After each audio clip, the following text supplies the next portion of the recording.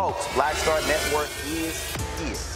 Hold no punches! I'm real revolutionary right now. Black power. Support this man, Black Media. He makes sure that our stories are told. Thank you for being the voice of Black America, Roland. Stay black. I love y'all. All momentum we have now, we have to keep this going. The video looks phenomenal. See, this difference between Black Star Network and Black-owned media and something like CNN. You can't be Black-owned media and be scared. It's time to be smart. Bring your eyeballs home. You dig?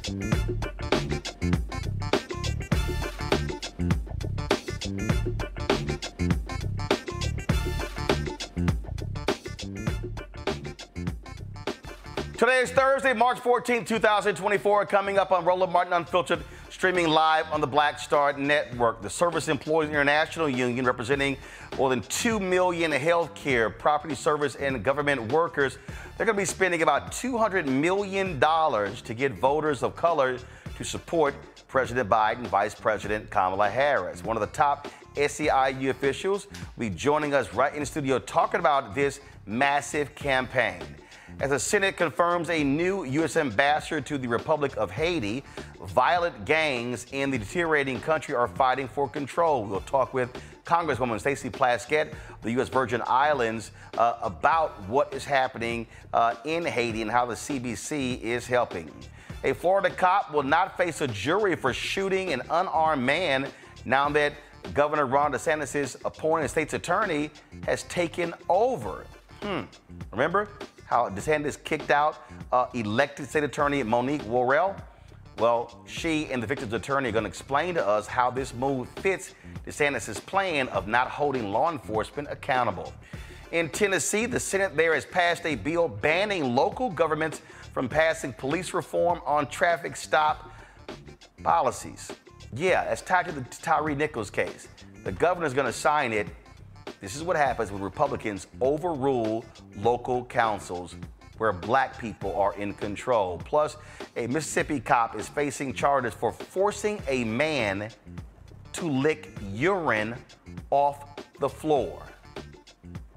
The Department of Justice has filed federal charges. Do you now understand why a DOJ under Biden-Harris is totally different than DOJ under Trump? It is time to bring the funk on Roland Martin Unfiltered. On the Black Star Network, let's go. He's got it. Whatever the miss, he's on it. Whatever it is, he's got the scoop, the fact, the find. And when it breaks, he's right on time and it's rolling. Best believe he's knowing. Putting it down from sports to news to politics. With entertainment just for kicks, he's rolling. It's on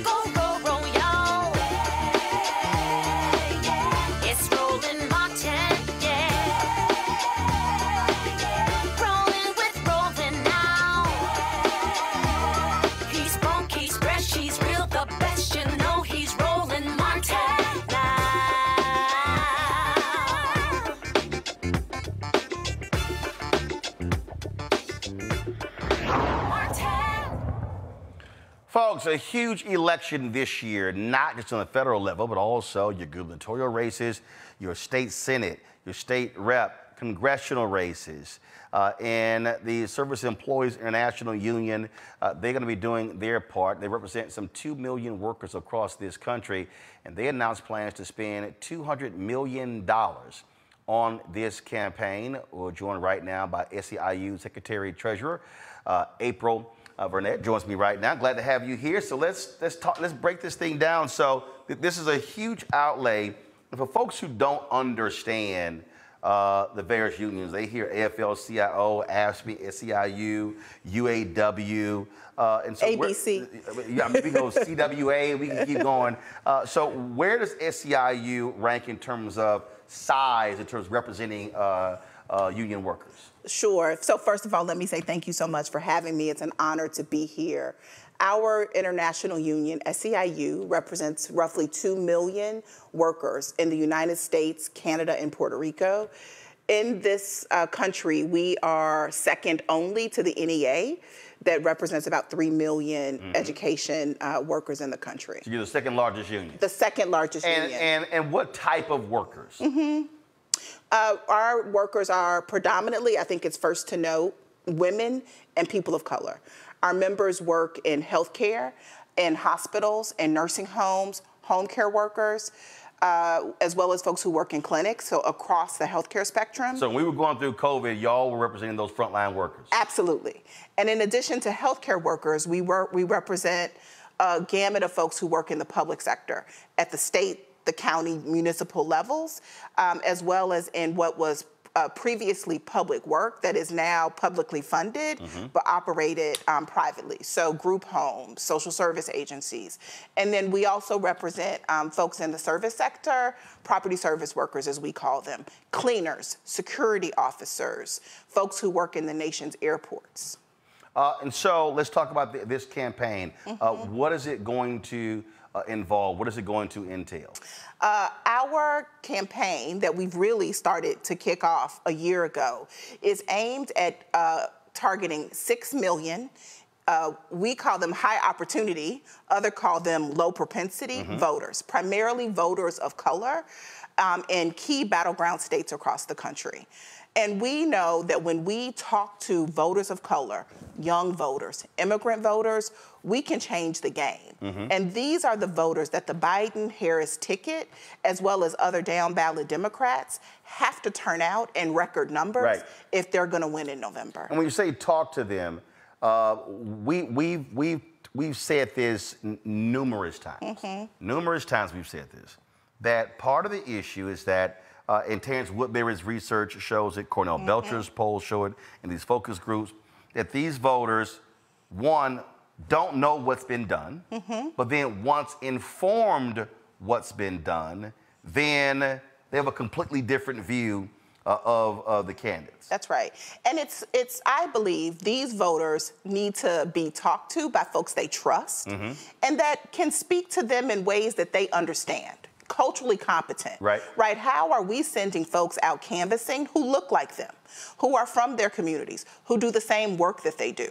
It's not just a commercial, it's not just a posting on social media, it's me looking you in your eye and saying, I come from where you come from, and we are in this, and we gonna do this together. But also what I say is connecting the dots. Yes. So perfect example, and I've said this to the Biden-Harris campaign, you could spend millions of dollars if you want running 30-second, 60-second ads. But the reality is you actually have to walk people through and explain this policy, Build Back Better, the infrastructure bill, how these things have made an impact, which means, and what I've said on this show, what I've said to them, I said how I see it. I said, me personally, I said January to August should be what I call an education enlightenment campaign where you're hosting conversations nationwide. You're in these various places. You're talking to community groups and literally saying, no, what are your questions? And then this is what has been done. And giving folks that sort of data, you don't get that in campaign commercials. It has to be this vigorous education engagement process. That is continuous. Right. That doesn't just exist from Labor Day to Election Day. Like you said, it starts in January. We've already talked to 900,000 voters since the end of last year because we knew we had to start early with that education. We've had roundtables, we've done focus groups, and here's the deal. We've laid out, this is what the Biden administration has done. And voters have looked at us and said, no, they didn't. We don't believe you. That didn't happen. Because they didn't hear it. Because they didn't hear it. And they don't feel how it has impacted their lives. So we have to not only educate them, but help them connect the dots, as you just said, right, on how it has real impact on how they live. Absolutely. And so your target, you said 6 to 9 million? 6 million voters. 6 million voters. Mm-hmm. And have you identified where, what states? So we are in the battleground states where you would expect us to be. Michigan, Wisconsin, Pennsylvania. We also have large constituencies in California and New York where the House will be decided. So we're going to do work there in those congressional districts. We're also going to play in states that are key to maintain control of the Senate. Ohio, Montana. Right. We're also going to do work in Georgia, North Carolina, because we believe we can't leave the South behind. Because also, and again, because when you're talking about, and again, this is what, again, trying to get people to understand. Yeah. First of all, if you don't focus on Tester in Montana, yes, Brown in Ohio, yes, the race in Nevada, yes, and the race in Arizona, yes, then you can't control the United States Senate. Mm-hmm. You've got the race in Texas. Some polling show all red is tied with Cruz. Cruz won by 2.5 points. So then the question is, okay, how do you get folks out there? You got some 2.9 million eligible black voters in Texas. You got 75% of young voters 30 and under who didn't even vote in the 2022 midterms, and Beto O'Rourke was running for governor. And so there are pickup opportunities if time, energy, and money is invested in those places. That's exactly right. And we got time, we got energy, and we got a little bit of change. And so we are going to make sure we invest our resources in the places where we feel like we have the most impact, where we have a strong base of members, where we have strong ties with civil rights groups and civic participation groups that are on the ground with us. And we think that we are poised to help make a difference in this election. We did, and this was something, and it was interesting. I was on the phone earlier with Virginia House Speaker Don Scott, mm-hmm, and we were talking about what we did last fall. And so Don saw what I did in Georgia with Warnock. He said, hey, I want you to do that for us. So what they then did is they came to us and they said, hey, we want to advertise on your network, but we also want you to bring your show to Virginia. These are the 5 cities we're looking at. We're targeting African Americans, broadcast the show from there, create it sort of in a town hall sort of way. We had every candidate who was in those House races on, and most of them won. But what was interesting, there were people who were telling him, okay, why are you doing that? This makes no sense. He said, you don't understand. He said, you're focused on 75 or 80 or 100 who showed up at the town hall. Mm-hmm. He said, but thousands saw the video, mm-hmm, and they saw the clips. And so he was trying to explain to them, you have to campaign differently. Yeah. He said, if you run a campaign, you're just dumping all of your money on television. He said, that ain't gonna do it. How do you reach voters in a totally different way? And they got so much feedback from people who said, hey, I was at work, I couldn't get off to 10, but I watched it online. Mm-hmm. I saw the restream, I saw the clips later. And that's sort of the thing that we're trying to explain to a lot of these campaigns and a lot of these consultants who are so locked on television. And I keep saying, you got a totally different world now with voters than you did 10, 20 years ago. Mm-hmm. And COVID changed a lot of that as well. How we are now engaging. And so it's not just about, getting somebody on MSNBC, ABC, CNN. No, you've got influential podcasts and other digital platforms that are reaching people. Look, the reality is that part of the reasons election costs so much is because there are people making money hand over fist right? Trying to tell candidates, this is what you got to do to get somebody's vote. And so much money is made by consultants and folks who produce television commercials and mail pieces. And I'm not mad at them, right? You know, get your bag. But we also, as you just talked about, have to go where voters are. So we will see our money spent making sure we can talk to people on the doors, we can reach them on the telephones, and yes, we can reach them through their social media platforms. We can reach them through the places where they go to receive their news. And we want to make sure we leave something behind. Like, this isn't just about mobilizing voters. This is about mobilizing and creating power in our communities that live beyond elections, because we also have to be full participants in our democracy, not just as voters, but as citizens who demand more from their government. And that happens right after the election. Hold on one second, folks. We'll go to the break. We come back. My panel has some questions as well, so we'll do that. And we come right back on Roland Martin Unfiltered on the Black Star Network. Back in a moment. I need you to scream for your new beginning. 5, 4, 3, 2.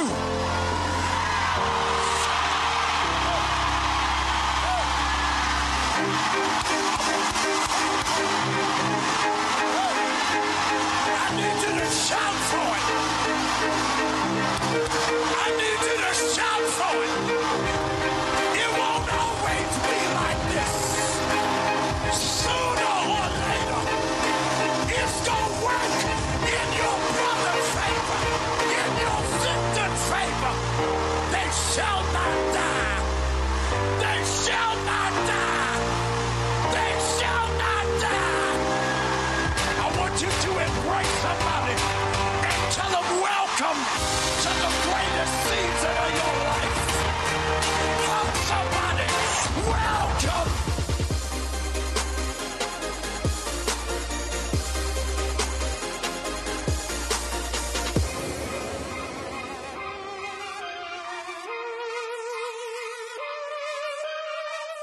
I'm Dee Barnes, and next on The Frequency, Beyonce has always been country. We're talking to music, pop culture, and politics writer Taylor Crumpton about her new article on Beyonce's new country songs and how country music has always been part of Black culture. Since the release of Texas Hold'em and 16 Carriages, there has been a definition of what Black country music is and a definition of what white country music is. White country music historically has always won the awards, have always got the certifications. Black country music has not. This is a conversation you don't want to miss. That's next on The Frequency on the Black Star Network. When you talk about blackness and what happens in Black culture, we're about covering these things that matter to us, speaking to our issues and concerns. This is a genuine people-powered movement. There's a lot of stuff that we're not getting. You get it, and you spread the word. We wish to plead our own cause. Too long have others spoken for us. We cannot tell our own story if we can't pay for it. This is about covering us. Invest in Black-owned media. Your dollars matter. We don't have to keep asking them to cover our stuff. So please support us in what we do, folks. We want to hit 2,000 people, $50 this month, raise $100,000. We're behind 100,000, so we want to hit that. Y'all money makes this possible. Checks and money orders go to P.O. Box 57196, Washington, D.C. 20037-0196. The Cash App is $RM Unfiltered. PayPal is R Martin Unfiltered. Venmo is RM Unfiltered. Zelle is Roland at RolandSMartin.com. I'm Marissa Mitchell, a news anchor at Fox 5 DC. Hey, what's up? It's Tammy Roman, and you are watching Roland Martin Unfiltered.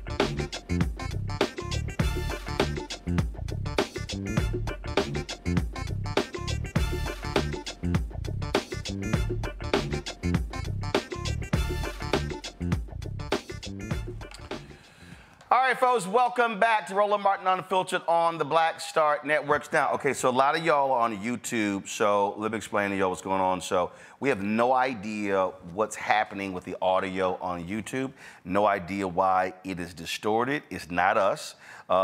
If you listen to the audio that is on the Facebook feed, clean. You listen to the audio on the Black Star Network app, it's clean. So the distortion is happening from YouTube. And so what we're gonna try to do, so Keenan let me know, we're gonna continue the feeds on all the other platforms. We're probably gonna turn off the YouTube feed and turn it back on. Hopefully that fixes what the audio problem is. And so everybody who's on YouTube right now, if we turn it off, just come right back. But we're trying to actually fix the audio. So I'm seeing all of y'all text messages. It's okay. I'm seeing everything y'all saying right now. But again, on the other platforms, the audio is fine. So it is a distortion of a problem that is there on YouTube. And so we're on the phone with them as well, trying to figure it out.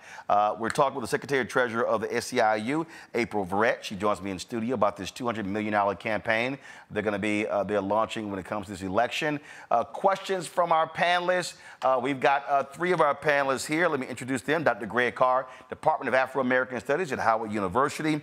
Rebecca Carruthers, Vice President, Fair Election Center out of Washington, D.C. Gavin Reynolds, contributor with The Root and former speechwriter to Vice President Kamala Harris, New Haven, Connecticut. Rebecca, your question first for April.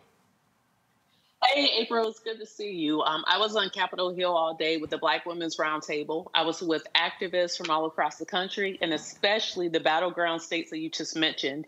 Now, I am excited to see that SEIU is going to spend $200 million. How much of that money is going to go to Black-led organizations or organizations that are doing specific work and are boots on the ground? Or is the majority of this ad buy going to direct mail into like some of the traditional campaign vendors? So thanks for the question, and shout out to my girl Melanie Campbell at the Black Women's Roundtable. The majority of our $200 million spend is going to be on direct voter contact. It's going to be on doors. It's going to be on phones. And there will be some that's put on in traditional advertising as well as social media and other ways to reach voters. And it's going to be spread out as we feel like we need to, state dependent, on different communities of color and different workers. So it's going to be in the Black community, in the Latino, in the API, and other immigrant and communities of color, as well as reaching low propensity white working class voters. But we feel like that our lane, right, our right of way in this cycle is reaching out to low propensity voters of color and young voters. So that is where we're going to spend our money. And we also spend it on the ground with indigenous folks who have real sway in our community. So we work with the Black Women's Roundtable, with the NAACP, you know, with other groups who have real history with reaching out and talking to voters, both traditional groups and newer groups. And so we're really proud of our record and how we've engaged voters in the past, and know that our members are trusted voices, and they will be out talking to their neighbors and their families and their friends. All right, then. Gavin. Roland, thank you, and thank you as always for providing this space for us to discuss these critical issues together. April, thank you so much. This work that you're describing is incredible. It's the work of democracy, and of course it continues the long-standing traditions of unions being on the forefront of building political power, especially for Black and brown workers. And as a proud son of Georgia, I especially loved what you said, which is that we cannot leave the South behind. My question for you, though, through your conversations with voters on the ground so far in these battleground states, are there any specific takeaways that you've gleaned from these conversations that you believe could be helpful for the Biden-Harris campaign from a strategic standpoint as they seek to build on this work, in engaging some of those same voters you've been talking to? Absolutely, Gavin. Thanks for the question. Workers, voters want a hand up. They don't just want a handout. We have seen, particularly since the pandemic, more workers say they are fed up with the status quo. We see numbers of folks talking about unions in the high 70s, right? 50% of folks polled say they want to be in a union themselves. And so we are leaning into this unprecedented moment of worker power and saying the key to this election is about how are we empowering people, particularly people of color, who today don't necessarily have an easy path to forming a union, that saying they can too build power, they can form their organizations, and they need to elect folks like President Biden and Kamala Harris that have stood with unions, that have stood with workers. Look at their record, it's clear. And we believe that that is a winning strategy that they must lean into. Greg Carr.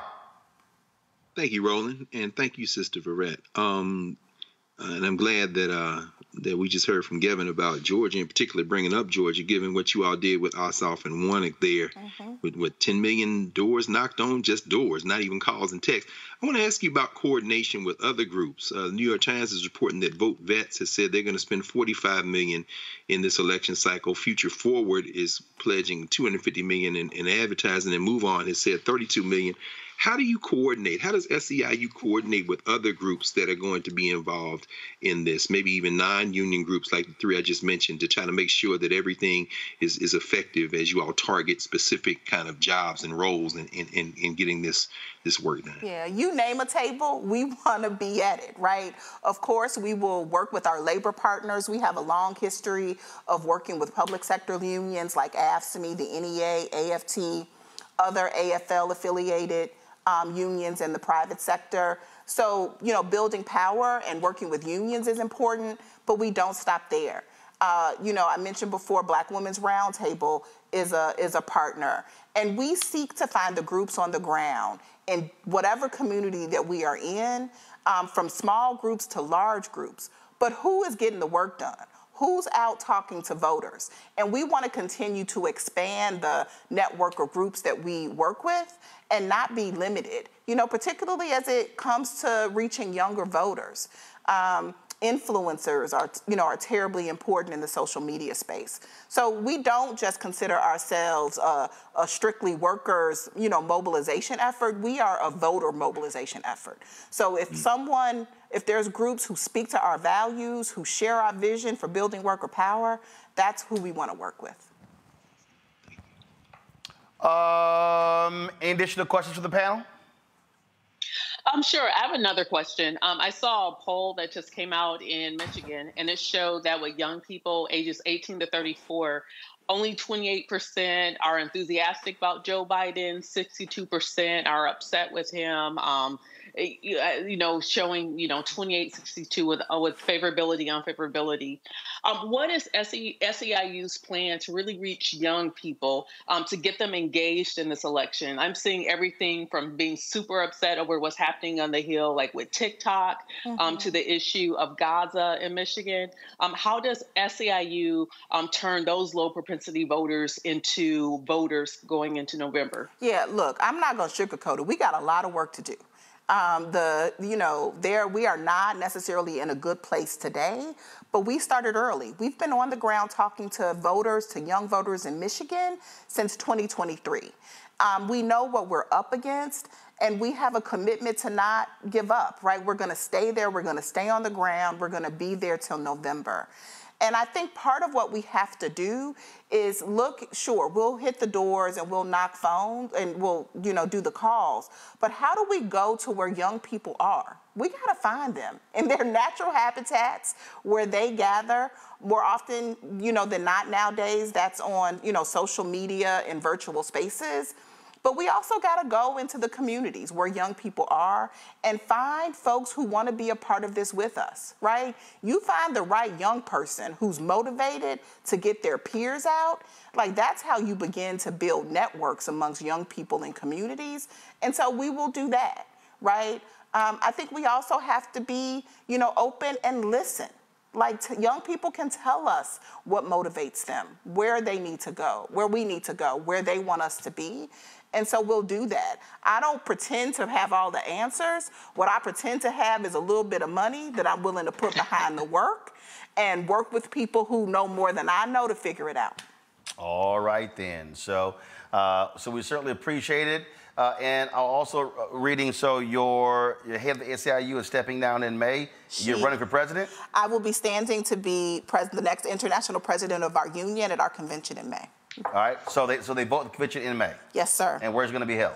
Our convention is in Philadelphia. Okay, all right then. Well, hopefully next time you come back, it'll be President April. Well, have me back. Okay, all right, we'll appreciate it. Thank you. Thanks a bunch. Thank you. All right, folks, got to go to break. We come back more. We'll be talking to Congresswoman Stacey Plaskett about what is happening in Haiti. We'll also be having more news of the day. You're watching Roland Martin Unfiltered on the Black Star Network. Support us in what we do. We told you we're fighting a good fight when it comes to these ad agencies and the companies.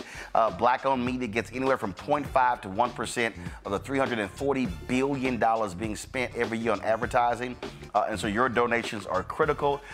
And our goal is to get 20,000 of our fans contributing on average $50 each. That's $4.19 a month, 13 cents a day. That then raises about $1 million for us. That goes a long way for us. That offsets our expenses. Of course, you got this show 2 hours a day, for Raji Muhammad 2 hours a day, our weekly shows. We do more original black news content than any other black-owned media company in the country. And so what we do, Black Enterprise doesn't do. Essence, Ebony, Blavity, The Griot, NNPA, none of them do what we do, so your support is critical. So send your check and money order to P.O. Box 57196, Washington, D.C., 20037-0196. Cash App, $RM Unfiltered, PayPal, R Martin Unfiltered, Venmo is RM Unfiltered, Zelle, Roland at RolandSMartin.com, Roland at RolandMartinUnfiltered.com. Be sure to download the Black Star Network app, Apple phone, Android phone, Apple TV, Android TV, Roku, Amazon Fire TV, Xbox One, Samsung Smart TV. We'll be right back. Terry and I, we couldn't play in the white clubs in Minnesota. It felt like such a, strength through adversity type moment that I think black people just have to go through. We have to figure it out. Right. We make lemons out of lemonade. But there's a reason we rented a ballroom, did our own show, promoted it, got like 1,500 people to come out. Clubs were sitting empty. They were like, "Where's everybody at?" And I said, "They're down watching the band you wouldn't hire." So it taught us not only that we had the talent of musicians, but we also had to have the talent of entrepreneurship. It wasn't like a seat at the table. It's like, no, let's build the table. That's right. We got to build the table. And, that's right. And that was the thing. And of course, after that, we got all kinds of offers. Of course. Right, to come play in the clubs. But we didn't do it. We said, no, we're good. No, we're good. We're good. And that's what put us on a path of national. And of course, when Prince made it, then it was like, okay, we see it can be done.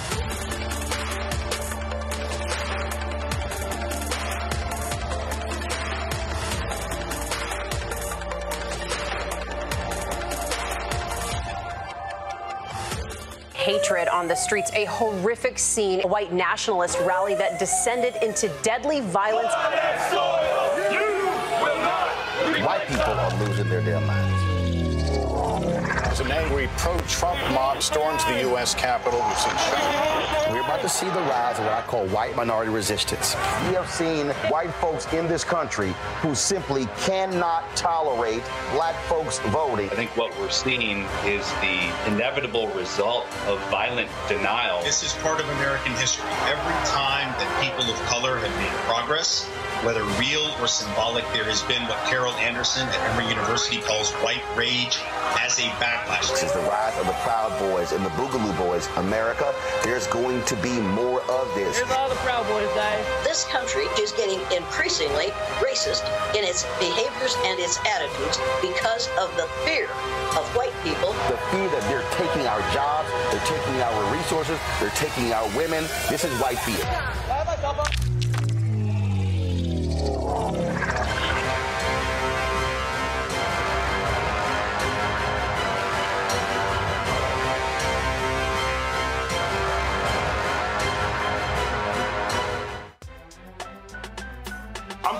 Muhammad, live from LA. And this is The Culture. The Culture is a two-way conversation. You and me. We talk about the stories, politics, the good, the bad, and the downright ugly. So join our community every day at 3 p.m. Eastern and let your voice be heard. Hey, We're all in this together. So let's talk about it and see what kind of trouble we can get into. It's The Culture, weekdays at 3, only on the Black Star Network.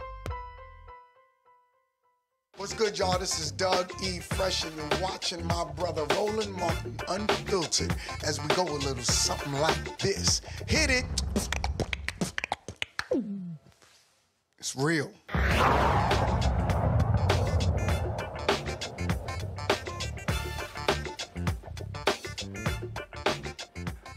Haitian gang leaders are threatening political leaders. Violence has escalated days after Prime Minister Ariel Henry said he would step down once the council was in place.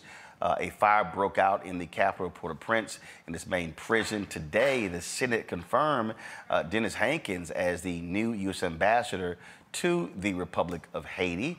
The Congressional Black Caucus has been very much involved in what's going on there.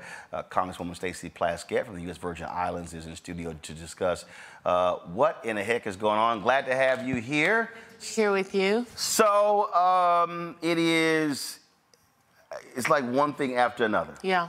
One thing after another. Yesterday we had Jacqueline Charles with the Miami Herald on, talking about what's happening there. Mm-hmm. They had the meeting where they're forming their sort of presidential council, but there were like 7 or 9 different plans that came there. And so for folks who don't know, what is the CBC's involvement in what's taking place in Haiti? Sure. Well, we've been really watching this for some time now, members of the Congressional Black Caucus, requesting from the State Department that they give us briefings, that they give us a plan of what we intend to do as the United States. This is our close neighbor. 11 million people live in Haiti, and many more live here in the United States. Many are, great American citizens, and we need to be concerned. After the assassination of the prior President Moise, we knew that things were going to spiral out of control, and in fact, they did. The new president, who had never been elected by the people of Haiti, always had his legitimacy questioned. However, there's no legislature, no judiciary. There is nothing in place right now in the country of Haiti, and that has created a vacuum where the gangs have in fact gone in place, and they are basically at this point running the capital and much of the country. And so while there's an agreement to have Kenyan troops, 1,000 Kenyan troops to come into the country, the Kenyans are like, look, we can't come into a place that has nobody for us to report to. Hence, members of CARICOM have met in Jamaica to create a provisional government. And the idea is that no one in that provisional government would run for office. No one would be individuals that we knew were already bad actors, either having criminal records or been sanctioned by the UN. The Vice President, Kamala Harris, has been very engaged in this, pushing CARICOM, meeting with CARICOM, as well as Blinken, who was part of this discussion, to make sure that something is done, that we are putting our money in. We as America are putting our money in, not putting troops in, but want to see something happen.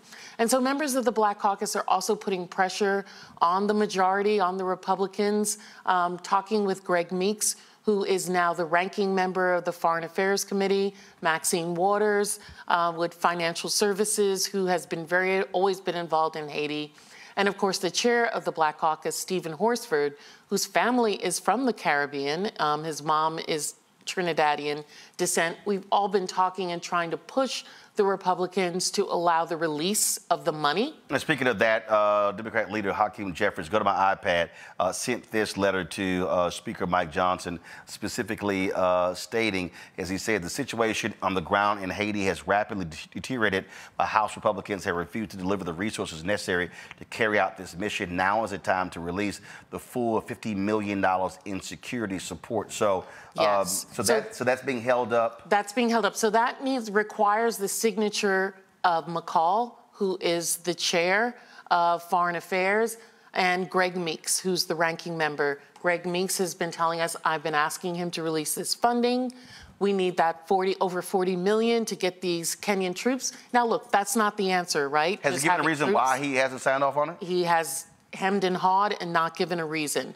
But my fear is that they are going to be using this, the Republicans, as a political impetus to have more migrants coming to the border, to then say that there's a crisis at the border, and indeed an even greater crisis at the border. Because we know that people aren't going to stay and continue to face famine, health and hunger insecurities that are going on in the country. Then you've got folks like, go to my iPad, NBC News reported this, folks like Elon Musk and these other right-wing people are trying to scare people, saying, oh, cannibals are on the loose in Haiti. That's outrageous. They're saying, plan for, we played a video yesterday, Congressman Matt Gaetz was pressuring the Department of Defense, there's going to be an invasion of people exactly. That's from Haiti the kind of language that they want to use. And we know that people, when they are facing these unrests, are going to try and leave. And Haiti is, in fact, very close to Florida, and people will do whatever they can for themselves and their families to be safe. One of those is making that treacherous journey to the United States to try and find safety. Why don't they then instead release the money so that we can provide the support to the Kenyans who want to come, want to be a part?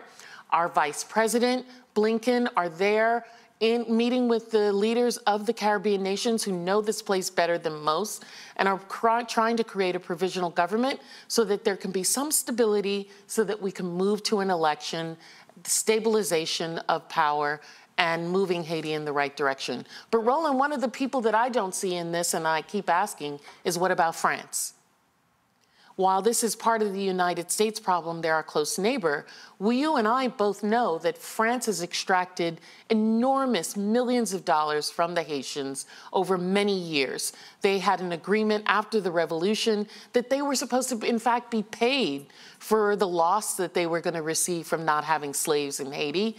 They have never returned that money, and they need to also be involved in this process at a much more granular level. And again, as we were talking about what is going on there, and now all of a sudden Fox News cares about Haiti. And so the State Department, there was a news conference earlier today where they were talking about pulling Americans out. So I want to play this for our folks. Listen to this. State Department briefing just a short time ago.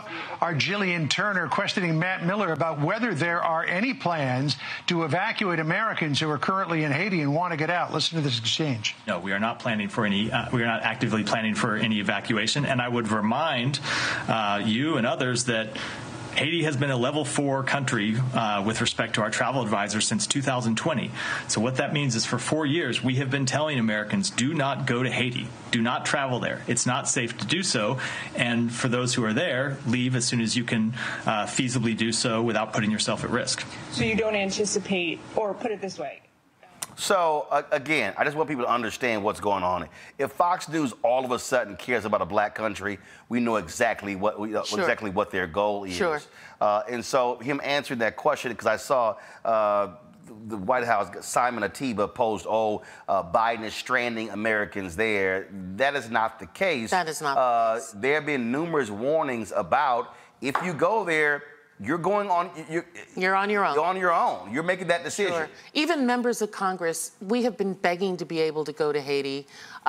Greg Meeks, again, Congressman Meeks of New York, tried to go there, was on the ground for an hour, several hours before he had to be evacuated because the gangs were, in fact, found out that he was there and were coming towards where he was. So Americans, there are only essential workers that the State Department has there on the ground.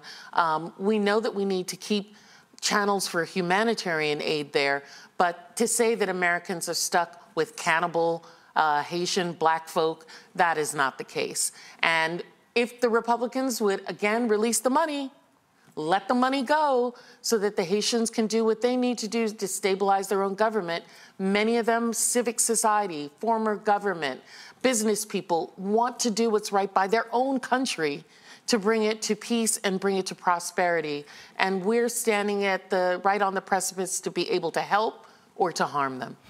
And the thing that we're dealing with here is that you don't know who to put your face behind. Sure, yeah. I mean, it is so. I mean, when you saw this, I mean, they've implicated the widow of the president who was assassinated, his head of security, And so now you're sitting here like, okay, well, you know, who do you talk to? Who do you trust? The point about Kenya officials, we don't know who to report to. Exactly. I mean, so so then I played yesterday, one of the gang leaders, Barbecue, said, hey, Haitian leaders will be determined by Haiti.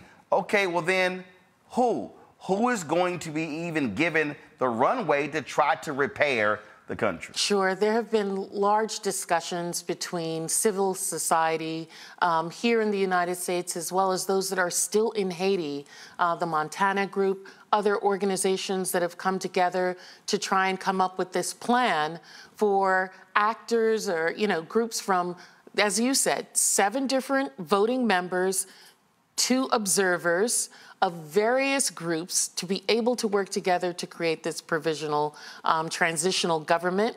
The other Caribbean leaders are as well engaged in this. But listen, you know, now former President Henry was appointed by the president who was assassinated days before his assassination.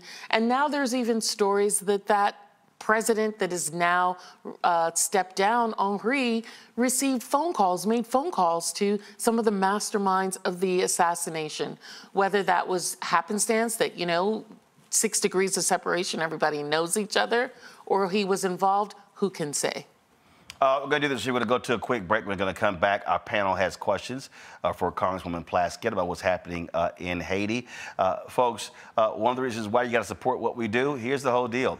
The mainstream media always talk about what's happening in Ukraine and other countries. You do not hear discussions about Haiti or Congo. And if you do, it's going to be coming from an absolutely place of evil. That's what Fox News is all about. And so we're having real conversations, trying to get you real information. You're watching Roland Martin Unfiltered on the Black Star Network. On the next Get Wealthy with me, Deborah Owens, America's Wealth Coach, less than 5% of the top executive positions in corporate America are held by women of color. We know it's not because of talent. A recent study says that it's microaggressions, unconscious bias, and limited opportunities being offered to women of color. On our next show, we're going to get incredible advice from Francine Parham, who's recently written a book sharing exactly what you need to do to make it up into the management ranks and get the earnings that you deserve. I made a point to sit down and I made a point to talk to people. And I made a point to be very purposeful and thought-provoking when I spoke to them. That's right here on Get Wealthy, only on Black Star Network. What's up, everybody? It's your girl, Latasha from the A. And you're watching Roland Martin Unfiltered.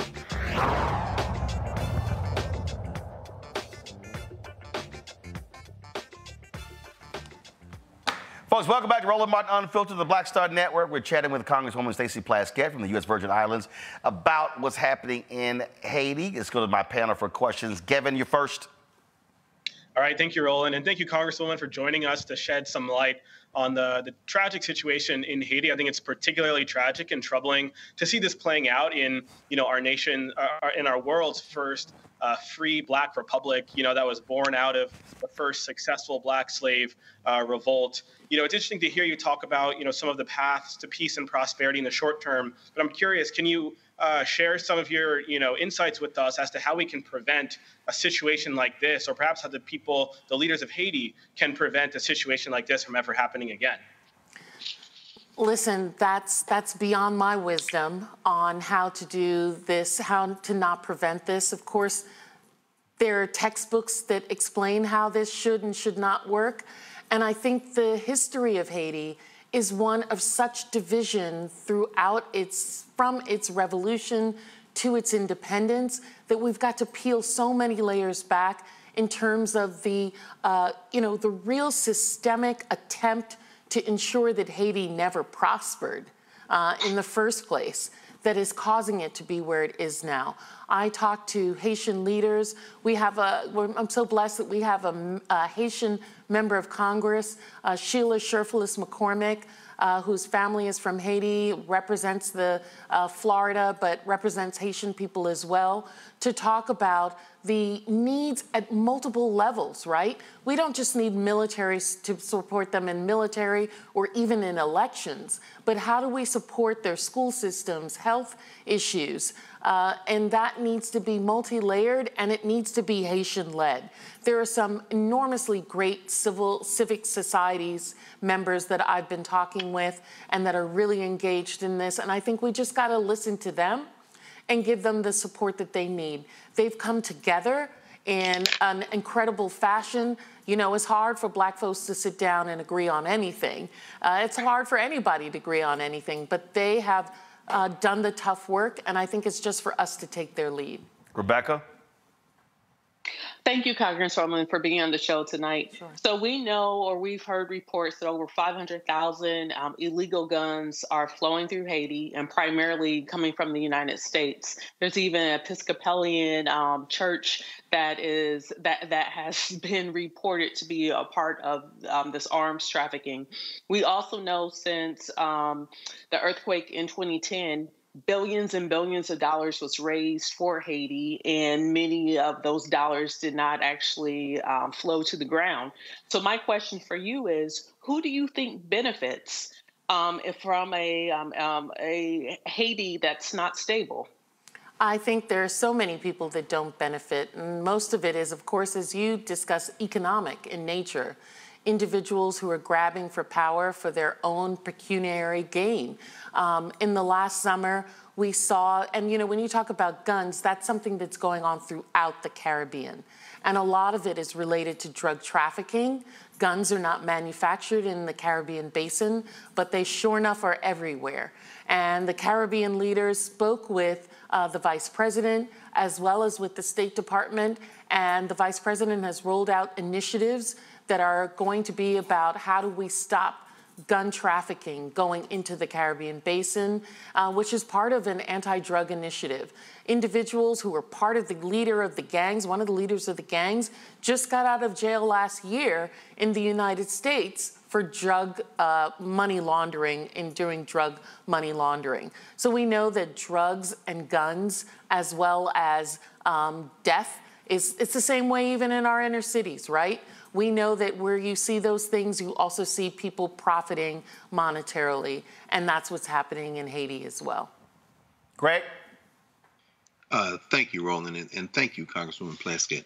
I also want to note that this is a very difficult thing, I'm sure, for members of the CBC, particularly since Joe Biden deported a bunch of Haitians early on in his administration. My question is related to Rebecca's, and really, how does the Congressional Black Caucus see its role, particularly in this difficult election season, in pushing the Biden administration around this issue of making sure this isn't a continuance of American foreign interference in Haiti as opposed to international support? The Mexican Secretary of Foreign Affairs was in Jamaica, as you say, as they're trying to put together this meeting and work with Haiti, and she said, you know, we got to ensure that all actors at the table. We know, as you've mentioned, Jimmy Chirizier, that they call barbecue. But one time he was the U.S.'s man. Then they lock him up, and then Guy Philippe has showed up again. We know he was on the dole too for the United States at the time. How can the Congressional Black Caucus stake out a position that certainly supports the Haitian people, and you say keep the money going? Now we know, of course, that Kenya was only reached out to because nobody in the core group, Brazil, Canada, France, wanted to lead the invasion or the occupation. How can the CBC push the Biden administration in this election year, realizing the difficult calculus of this being interjected in U.S. politics, but at the same time just making sure the U.S. doesn't continue its policy of foreign intervention as opposed to international support? Well, I think what you're seeing is that the United States is looking to what are the Haitian people saying that they need. That's why we don't have troops on the ground there. We only have a very small Marine group that are looking at our embassy because we still need to keep essential workers there on the ground. And we don't want to be seen as intervention. And when you talk about people that the United States have supported that have turned out to be bad actors, these were people that Haitians supported. that turned out to be bad actors. These are people that other Caribbean leaders said were going to be good actors. So I don't want it to appear that, you know, the United States are the only ones that are funneling support into people who turn out to not be correct. But I think as the Black Caucus, what we have been doing is constantly pushing the State Department in terms of what is your policy and what are we hearing from our constituency that tells us that your policy may not be correct.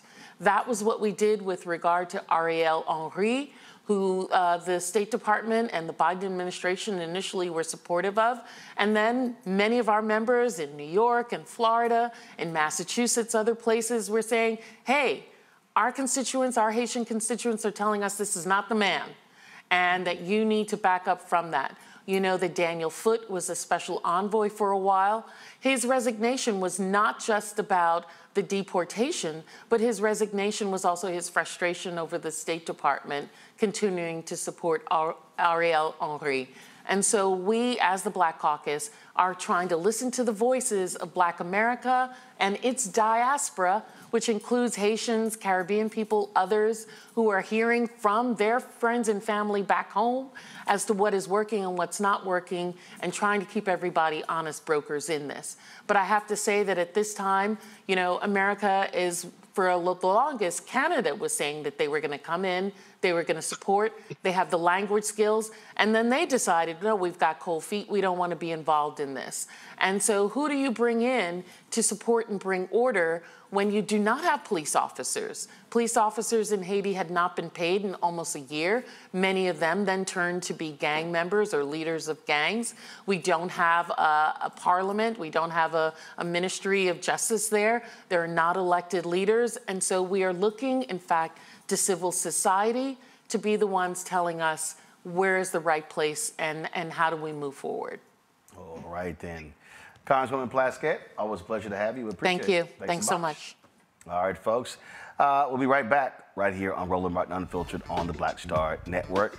Talking about the case out of Mississippi where a cop has been accused of forcing an inmate to lick urine off the floor.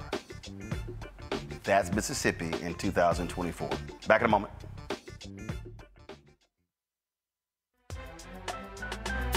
I'm Faraji Muhammad, live from LA. And this is The Culture. The Culture is a two-way conversation. You and me. We talk about the stories, politics, the good, the bad, and the downright ugly. So join our community every day at 3 p.m. Eastern and let your voice be heard. Hey, we're all in this together. So let's talk about it and see what kind of trouble we can get into. It's The Culture, weekdays at 3, only on the Black Star Network. Next on the Black Table with me, Greg Carr. Democracy in the United States is under siege.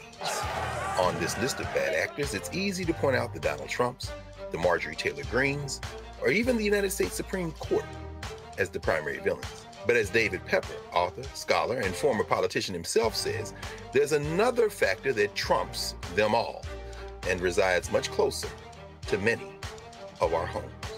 His book is Laboratories of Autocracy, a wake-up call from behind the lines. So these state houses get hijacked by the far right, then they gerrymander, they suppress the opposition, and that allows them to legislate in a way that doesn't reflect the people of that state. David Pepper joins us on the next Black Table, here on the Black Star Network.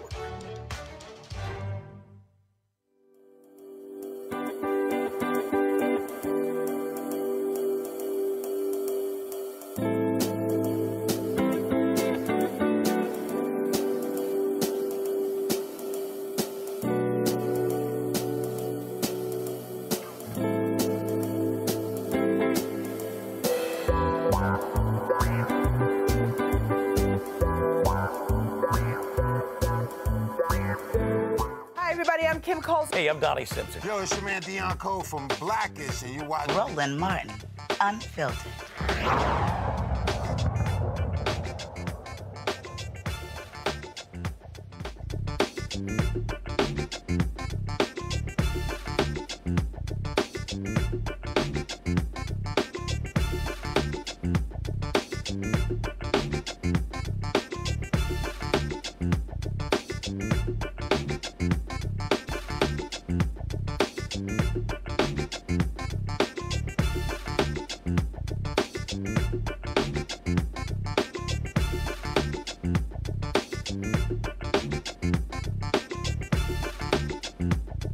All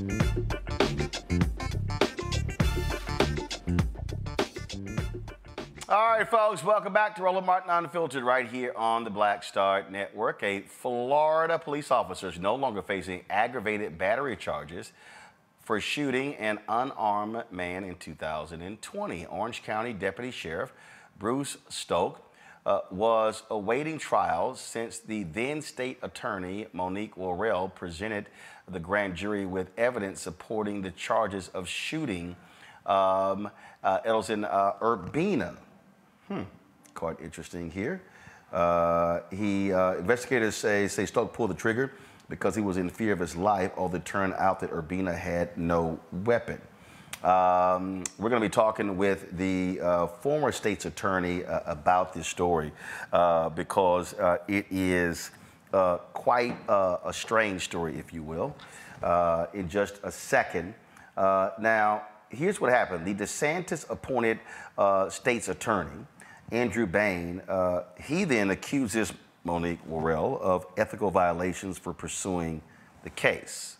Okay, that makes no sense there. Now, if you want to understand what's happening in Florida, is that Ron DeSantis has been constantly targeting. He's been targeting state's attorneys who do not agree with him. So, is this video of the shooting here? All right, roll it.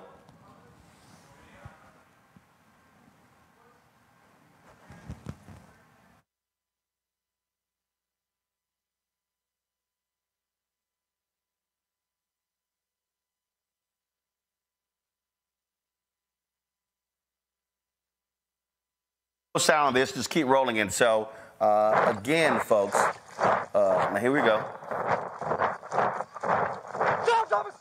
Stop running, stop running.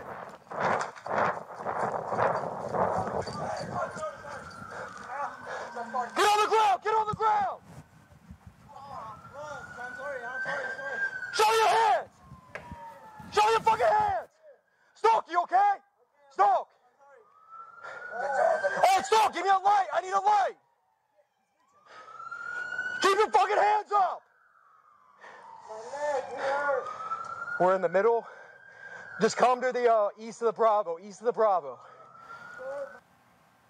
Now again, Urbina was shot in the leg as he ran away from a traffic stop.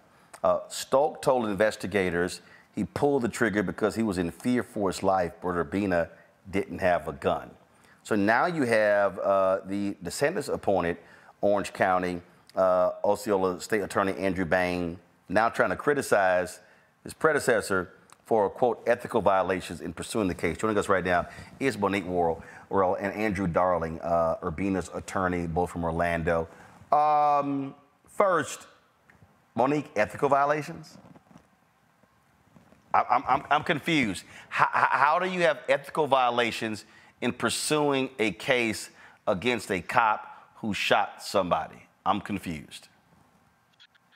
Another important point is that there are ethical violations where there is a confession from an officer who shot someone. So he confessed to it, and now we know Urbina did not have a weapon. So how in the hell is ethical violations with you? Because this is political. It's not about truth. It's not about justice. The reality is, in a transition of power,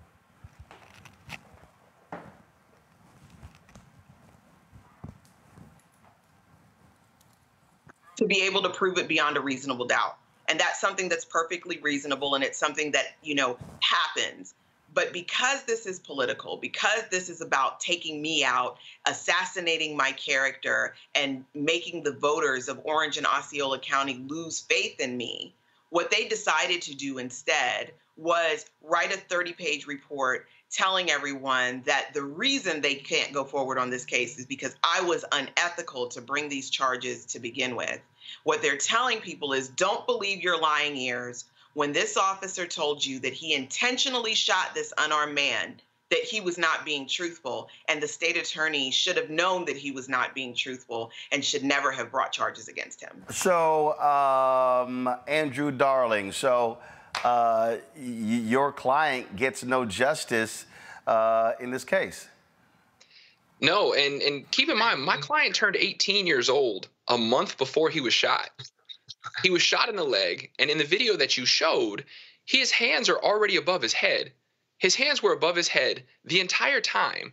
There was never a point where they were not above his head. He gave multiple sworn statements, my client did, to the state attorney's office to cooperate with the investigation. This officer, this deputy, clearly said, I intended to shoot him that night. He clearly said a month later, I intended to shoot him, and the state attorney wants you to believe, oh no, I didn't actually, the officer didn't actually intend to shoot him. So, from your perspective, do you see this as Bain protecting law enforcement? 100%. On August 9th, when Monique Worrell was removed, my law firm sent out a tweet, and I said, if the case against Bruce Stoke for shooting an unarmed man in 2020 is dismissed, we know 100% it's a political decision. This was August of last year that I tweeted that out from my law firm Twitter at Darling Law. At that point, I knew that's what it was. They had a solution, and they went looking for a problem.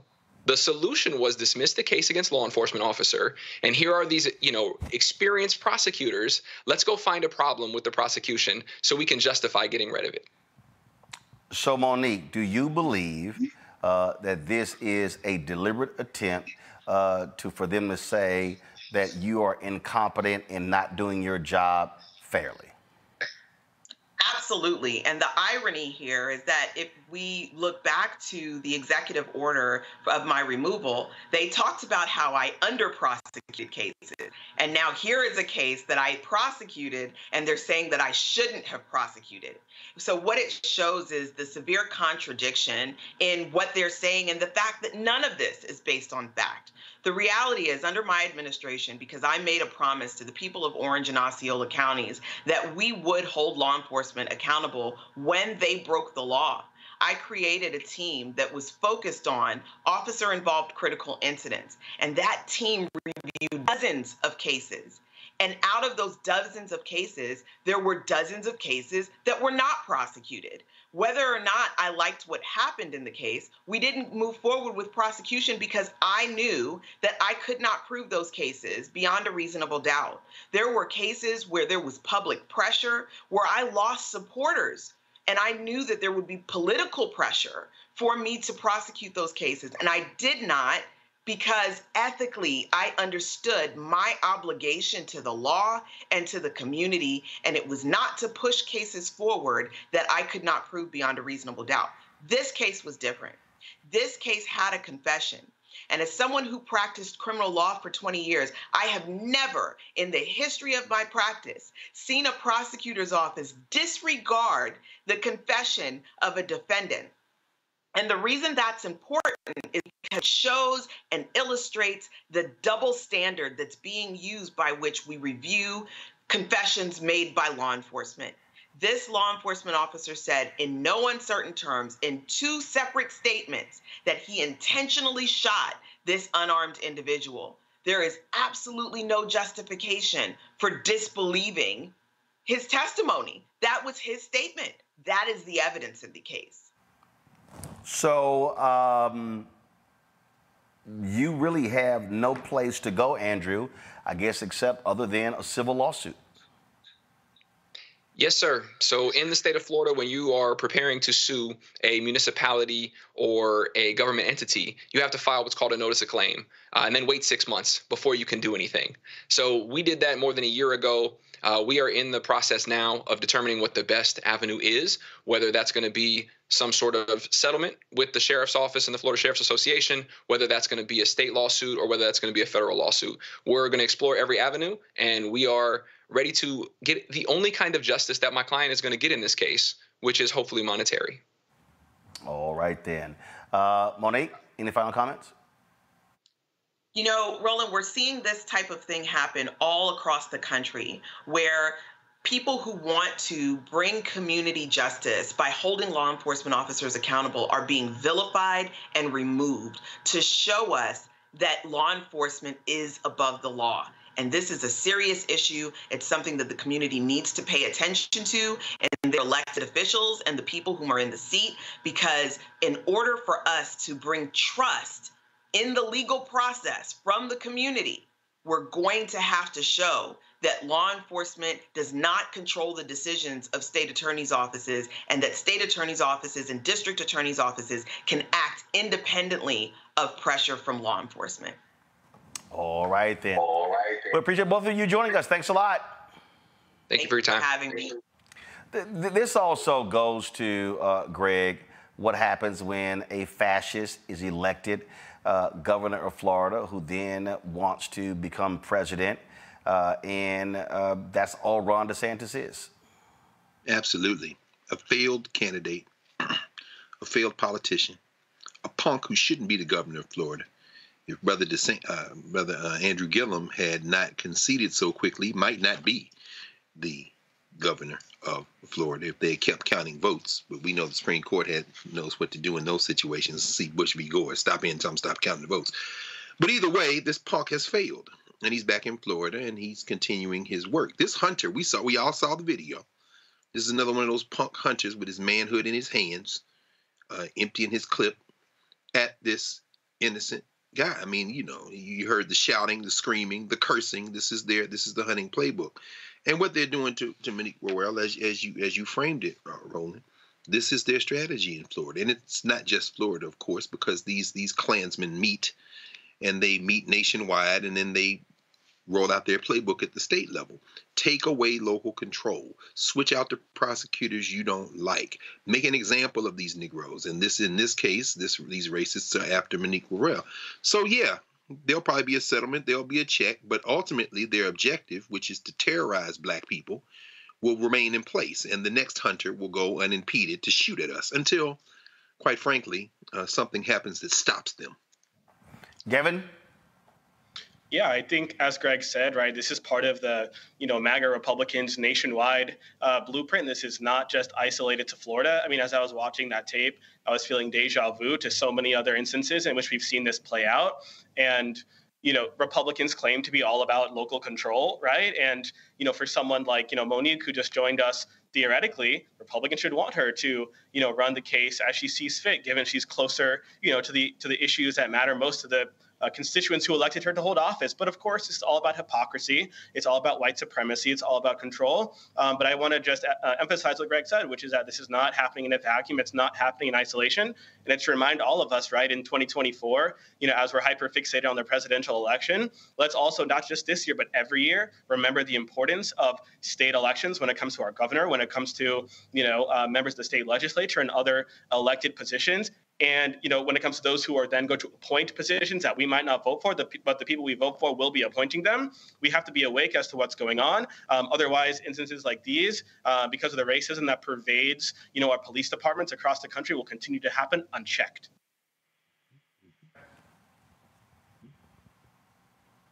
Rebecca? You know what? I'm with Dr. Carr here. I can't believe we're letting a pompous fascist who wears moon boots terrorize the entire state. I mean, this guy is crazy, and he's making Florida, he's making the outcomes in Florida become even much worse. I think about my trans godchild in Florida, who's in high school now and having to deal with constant threats about their sexual identity and how they present themselves. It's literally terror that our young people in Florida and our communities of color and Black communities in Florida are undergoing because it is a awful governor. But you know what? I have a challenge here. So, being an organizer, here's my call to action. We see Disney. We see that Disney's fighting back, but I need Disney to do more. I need Disney to help reconfigure what that state house looks like in Florida. And they could do that by funding candidates who will not go along with the fascist regime that we currently see in Florida. So I need these corporations who are upset to actually do something about it and put their money behind candidates who are pro-democracy and not pro-fascism. All right, folks, hold tight 1 second. We come back. This Black Texas Republican, Wesley Hunt, out of Texas. I don't understand a lot of these Black Republicans who literally have never read a book. Wait till we play for y'all this video where he's talking about voting rights in this country. Back in a moment. I need you to scream for your new beginning. 5, 4, 3, 2.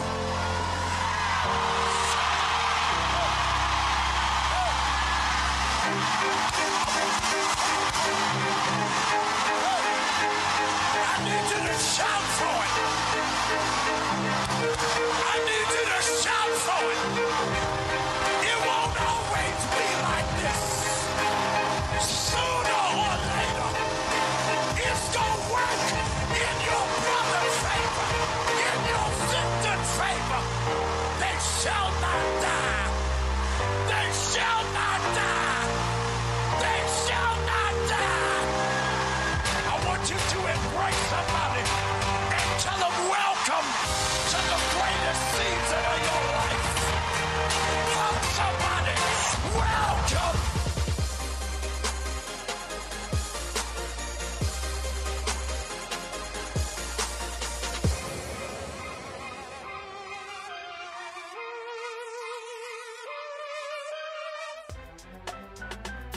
I'm Faraji Muhammad, live from LA. And this is The Culture. The Culture is a two-way conversation. You and me. We talk about the stories, politics, the good, the bad, and the downright ugly. So join our community every day at 3 p.m. Eastern and let your voice be heard. Hey, we're all in this together. So let's talk about it and see what kind of trouble we can get into. It's The Culture, weekdays at 3, only on the Black Star Network. What's up, y'all? This is Wendell Haskins, a.k.a. Win Hogan at the Original T Golf Classic. And you know I watch Roland Martin Unfiltered.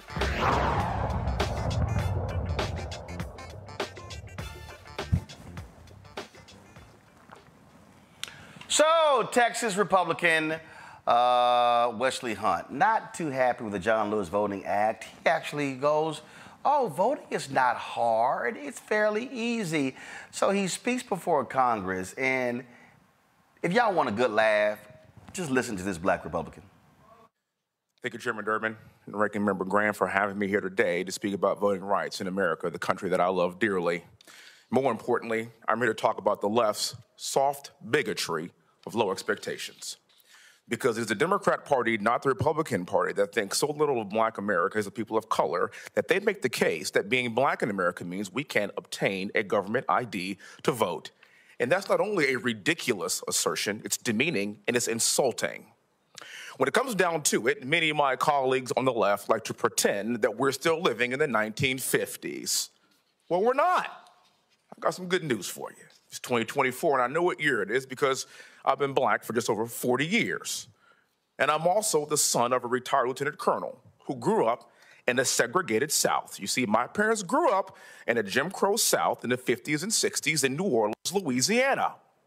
Their next generation, my parents had 3 kids. My sister, brother, and I all went to West Point, all 3 of us. We all served our country in combat. And I sit before you today as a sitting United States congressman in a district in a suburb of Houston, Texas, that's a white majority district, that President Trump would have won by 25 points, and I won by almost 30 points. And that doesn't happen unless we've made some incredible progress in this great nation. Now, my colleagues on the left like to say that common sense voting laws, including requiring a government-issued ID, are racist, discriminatory, and burdensome. Do you know what my father had back in the 40s and 50s before it was even cool? A government-issued ID. And continuing in his footsteps, I too have multiple government-issued IDs, and while that might be shocking to many people in this country, people may ask, how's that happen? It's very simple. It's personal responsibility for all Americans in this country, regardless of what you look like. Sitting with me today is my global entry card, my military ID card, my Texas driver's license, my Texas license to carry, because that's how we roll in Texas, my congressional card, and of course, the good old-fashioned American passport. What sorcery is this? What am I, the Black Houdini? How was I able to pull off the impossible and obtain not one, not two, not three, but 6 government-issue IDs. Personal responsibility in this country. I fought for this country as an Apache helicopter pilot to protect free and fair elections, and having a government-issued ID isn't racist, it's American. You need to have an ID to drive a car, to check into the airport, open a bank account. You need an ID for basically everything to be a responsible adult in this country, except for voting, apparently, according to the left. Black America does not need well-meaning liberals putting their arms around us and telling us how we should go to the polls. In fact, if you look at recent headlines and polls, you will find that black men specifically in this country are more fired up than ever to participate in the next presidential election. And I think I know why, and I'm really looking forward to these results. For the record, in the 2022 midterms in Georgia, it proved that election integrity and ballot accessibility can be achieved hand in hand.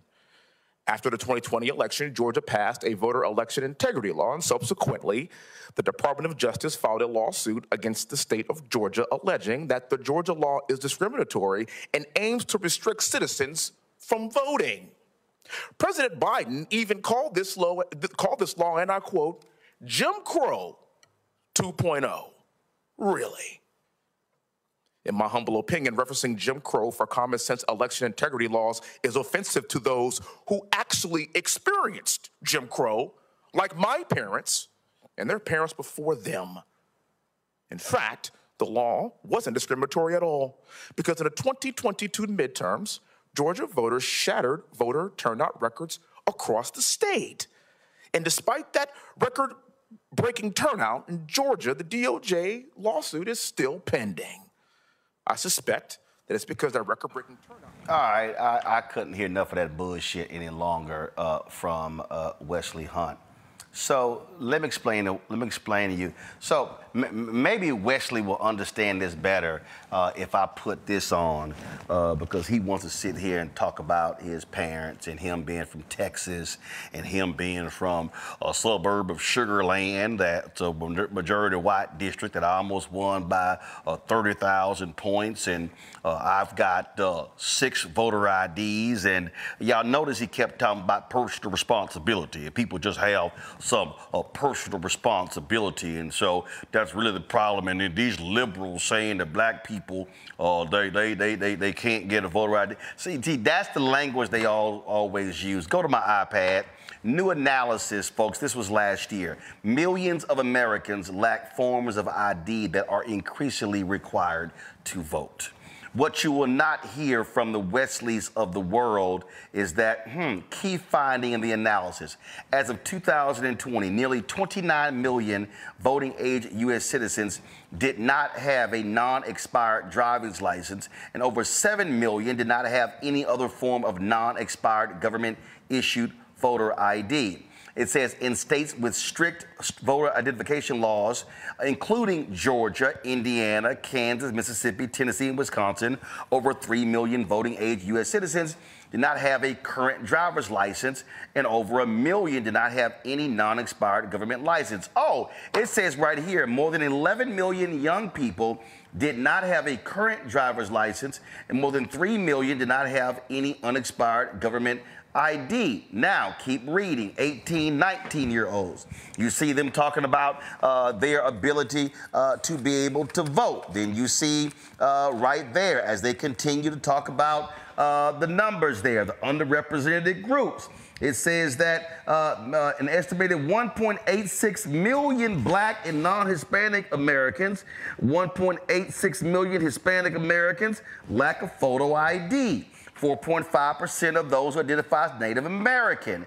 This compares to just 2.3% of white non-Hispanic and 1.6% of Asian. Keep it on there. You heard Wesley Bell talk about, oh, you got to have an ID to open a bank account. Well, the reality is it's a lot of people in America who don't have bank accounts. Then you see it says right here, the analysis found a strong relationship between income and lack of a driver's license, with adult Americans earning less than $30,000 lacking a driver's license at a rate about 5 times greater than the highest income category of 100,000 or more. So let me go ahead and put it to you like this. The sheer arrogance of a Wesley Hunt is he wants to sit here and go, oh, I have this ID and this ID and I got a passport. Hey, Wesley, since you want to be a smart ass, why don't you tell people how much a passport costs? Oh, that could be it. Hey, Wesley, why don't you tell people how the laws are written, such as in Ohio, when they required birth certificates in order for you to get the ID, and the birth certificate had to be a certain paperweight.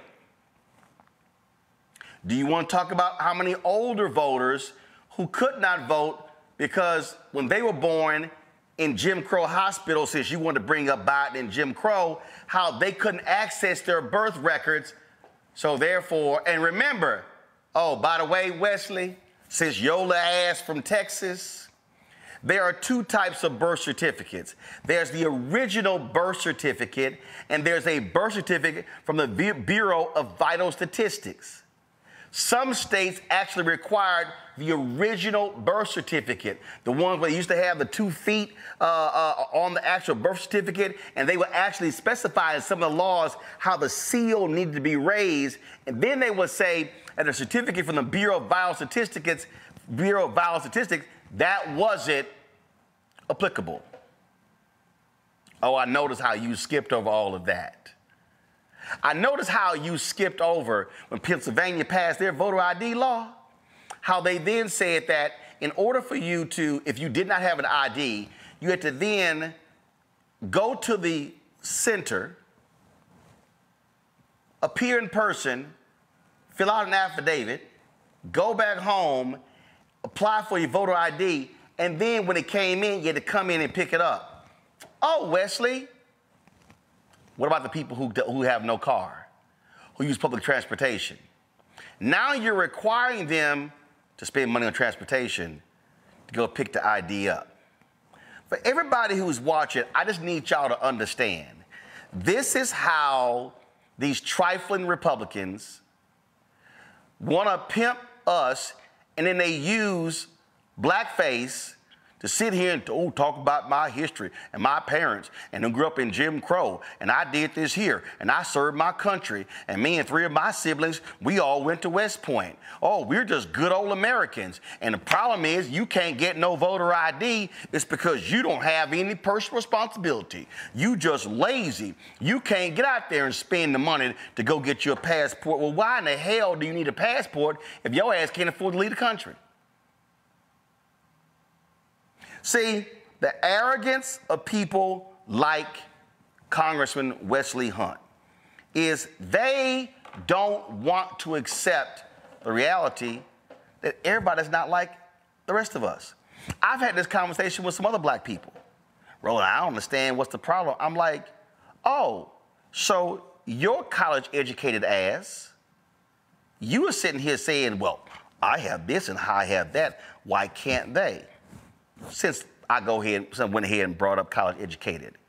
You saw Wesley Hunt sit there and pull out his right to carry card and oh, Wesley, did you also forget that in your state of Texas, in my home state, that if you are a student at Texas Southern University, you probably ain't never even walked on that campus, or at Texas A&M, or Texas Tech, or Sam Houston State, or North Texas, or any state institution, that's a state ID. Oh, I'm sorry, in Texas, you can't use your government state ID from your state college because your fellow Republicans banned them. Oh, but you can use your gun permit. You can use your gun ID, but you can't use your state ID. We know what the games are. And so you sat there for 6 minutes and said a whole bunch of nothing, and all you are down with are denying people the opportunity. And here's the other thing that's so crazy.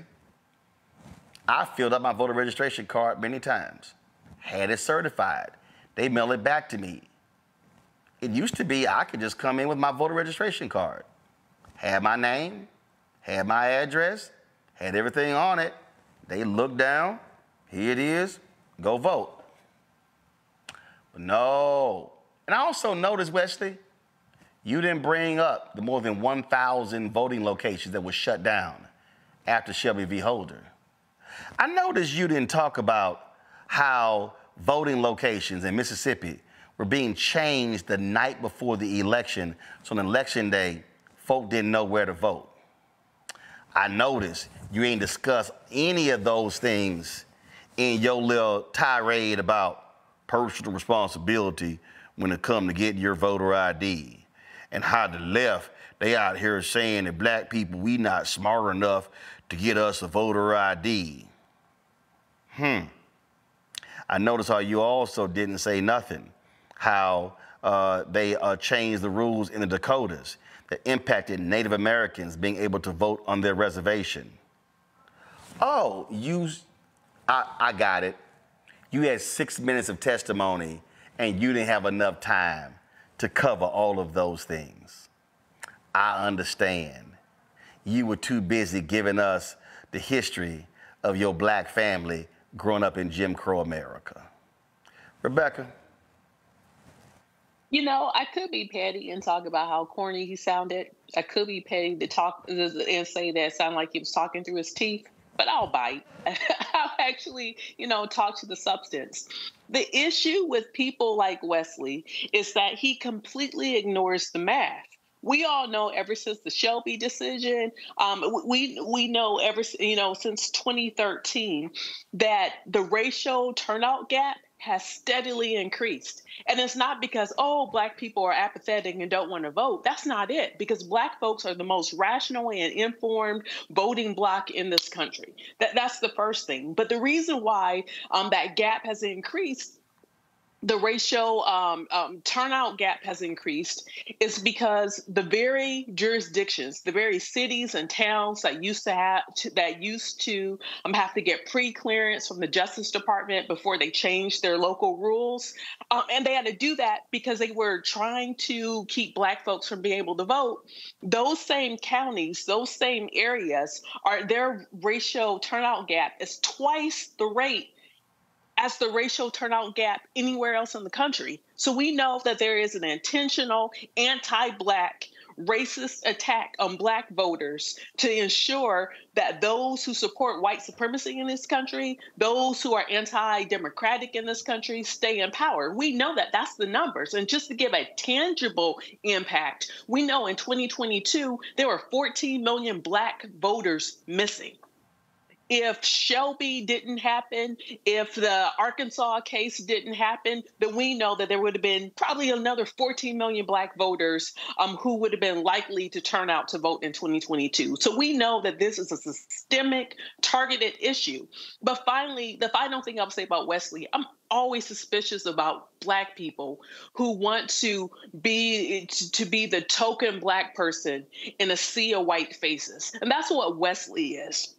At the end of the day, Wesley, you act as if you speak on behalf of Black America, but guess what? You don't. You don't even represent a congressional district that have many African Americans in your congressional district. So you speak for those white folks there, for those folks who don't want black people to be able to vote. That's who you speak for. So own it. Instead of trying to, showboat in Congress as if you are a WWE WrestleMania announcer, just say what it is. You look down on other black people. So I'll always be suspicious of people like you who want to rise above blackness when I think being black is something to celebrate. I noticed, Gavin, that Wesley did not talk about, go to my iPad, he didn't talk about this case. Folks might remember the black man who waited in line for 6 hours at Texas Southern University just to cast his ballot. He was photographed, a video was taken. That man was thrown into a 2-year legal limbo because a Republican lawyer saw him on television. And this right here was it right here. The last of the voting line at TSU. This is March 2020. Some people waited for 6 hours. He was the last person in line. So it was talked about. Well, guess what? Then that pathetic indicted thug, Texas Attorney General Ken Paxton, indicted this brother on 2 counts of illegal voting, held him on a $100,000 bond. And so he was on parole. He spent 2 years in legal limbo. A DA, a district judge in Montgomery County, dismissed the case. Then the Attorney General's office refiled the charges, this time in Harris County, and the matter finally came to a close when a grand jury determined last summer that no crime had occurred. And so, guess what? This brother who was committed, this brother who wanted to exercise his power, this is what he says. He's not going to vote again. I know I'm not. I mean, I care. He's no longer on parole and is eligible to vote. He goes, I mean, I care. But if I had to go through all of that just to vote, no. What happened in Florida last year when they arrested several black and Hispanic and some white folks, accusing them of voting illegally? Well, guess what? The judges threw out all those particular cases, but that wasn't the point. The point was to serve as a chilling effect and to say, if you ever serve time in prison, this might be you. That's why they're still going after Crystal Mason 7 years after the fact. This is what Republicans do.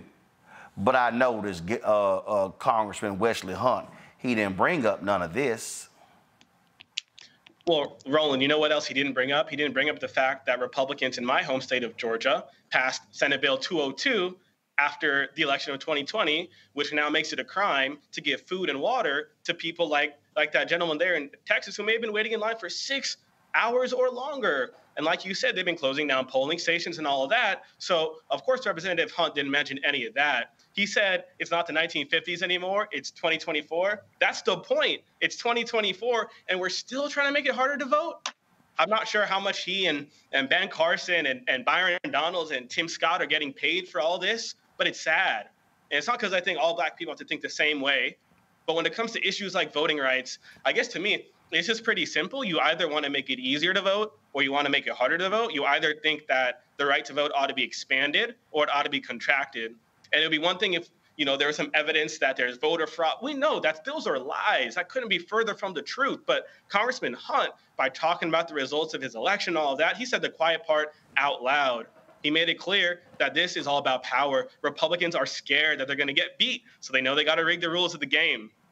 And we can trace all of this back. We talked about Shelby County in 2013, but this can all be traced back. These modern attempts to suppress the black vote can be traced back to the election of Barack Obama. And we know it's been an open season on voting rights since then, of course, in 2013. And I can say, going back to being a Georgia voter, that I've experienced the effects of SB 202. It's now harder for me to vote by mail. There are more steps that I have to take. When I was voting in the primaries just last week, I got a call from the voting office saying that they mailed me the wrong ballot and they were going to cancel it.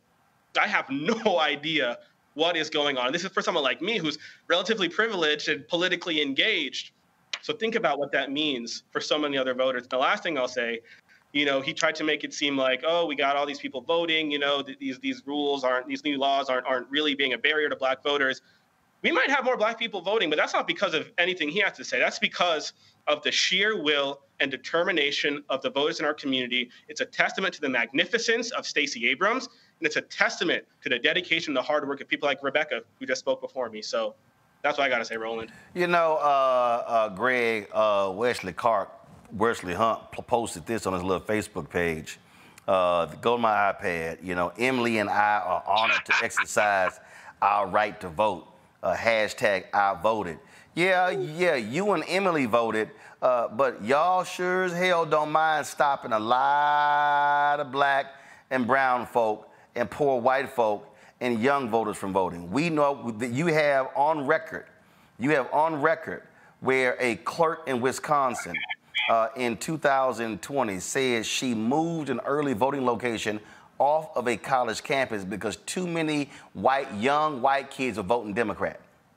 And they moved it to a location further out with a small parking lot. See, these are the games Republicans play. They don't want to make it easier to vote. They love talking about the troops. And you heard Wesley sitting there talking about, oh, I served my country, and me and my family, we served our country in the military. Oh, but they want to make it harder. They want to get rid of ballot drop boxes. They want to cut early voting locations. They want to rig elections and steal them so they can win, because they're actually on record. The former Georgia Speaker of the House who died last year said, if we pass all these voting laws, we will never win another election. They know it. They've said it. If you expand the opportunities for Americans to vote, Republicans say we will never win, because they don't want to win on policy. They want to win by cheating. Absolutely. And they call that election integrity. Anytime you hear the white nationalists refer to election integrity, what they mean is voter suppression. You know, I appreciate you, Rebecca. You took the high road. I'm not going to take the high road, because I have an example in Roland S. Martin, who just showed that man's wife and goaded me into mentioning that. I mean, they got this man out of central casting. There seems to be something. There seems to be a batch of these Negroes with the crushed larynxes. Maybe it's their esophagus. I'm not sure. Maybe it's the trachea that allows them to talk like that and say, you know, back in the 40s and 50s. What is this ragged projection? Your whole throat is constricted trying to prove to white people. This is the Negro who, having pulled out his 50th or 60th ID when he's led away in handcuffs, is still trying to convince these people that he's on their side, because he just can't believe that somehow all of his loyalty won't be rewarded one day in heaven. I mean, he's already gotten an earlier prize, but yeah, to the point. I mean, and I appreciate again what you said, brother. We just lost this week the great Dory Ladner, a great civil rights warrior and titan out of Hattiesburg, Mississippi. She and her sister Joyce, member of Student Nonviolent Coordinating Committee, a sister who headed up the local office of the Council of Federated Organization. Of course, was there when they had the bombing of 16th Street Baptist Church, the funeral for 3 of the 4 girls who were killed that day in September 1963, and then followed that up by being at the center of Freedom Summer. And Dory Ladner said, I was born to rebel. I was born to fight. We have to understand that these people cannot be reasoned with, because it isn't about laying out facts. They know the facts. But as you say, Roland, they just want to win. So when you get a crushed larynx Negro like that, a Negro who was in the House of Representatives, shout out to the Texas 38th for sending your mascot to the federal legislature. When you see him testify as he did before the Judiciary Committee's subcommittee having the hearing on the John Lewis Voting Rights Act, no doubt that little Lynn Graham, who is the ranking member of the Senate on that committee, reached out to the other side and said, mascot, come here, because we got little Timmy over here in South Carolina, but we need you to come in here and talk about going to the polls and pulling out your 6 or 7 IDs. But here's the little memo, son. Let's be very clear. The ID that counts the most in this country is the ID you came out of your black mother's womb with. And no piece of paper, no ability to choke your voice and show up with your wife and say that you all respected none of that's going to save you. One other thing I'll say, as you know, Roland, because they live in the neighborhood with your family, you know, my sister and brother-in-law, my niece and nephew live in Texas, and I got a lot of good friends in Texas. And when they take their teenage children to go get driver's licenses and learner's permits, they have found now that you have to make an appointment, and they take maybe 5 walk-ins a day to get a driver's license. And in Texas, you can wait as long as 3 damn months. To anybody got a teenage child in Texas, go ahead, Roland, because you know about. Oh no! I just had to. My driver's license expired before my birthday, and I literally had no idea. So I called. I told my parents I was flying in, and they said, "Hey, why don't you go to the driver's license location in Midlothian, south of Dallas, because it's small, not a lot of traffic." All right, so I go in. Now, mind you, I got a driver's license. I'm just getting it renewed. I go in. They go, "Oh, no, we still have the COVID rules in place. You have to make an appointment." I go, "Excuse me? I have to make an appointment?" "Oh, yeah, it's on the website." So I'm like, look, I'm only in town. I literally only flew in town to get it renewed. So, or it may have been around voting as well. I may have voted, and then I said, well, I'm here. So then I'm like, what the hell? So now all of a sudden, I call State Senator Royce West's office saying, hey, who do you know one of these offices where I can just go ahead and get it renewed? I then go to another location in Dallas County. I said, well, man, I start thinking, I said, hold on, let me try to figure out a location where a lot of black folk gonna be at. And so I go in, and parking lot's jam-packed, and the woman at the front, the Latina woman, she's like, no, you gotta get an appointment. And so she's telling me how long it's gonna take, and I'm like, are you serious? I'm going back out of town tomorrow. And so the brother who's behind the desk, the brother was like, everything good? And I was like, here's what's going on. He was like, come on. And so she was, and then she's like, and then she get attitude. Wow. She then goes, oh, I guess it's good to be special. Yes, it is. And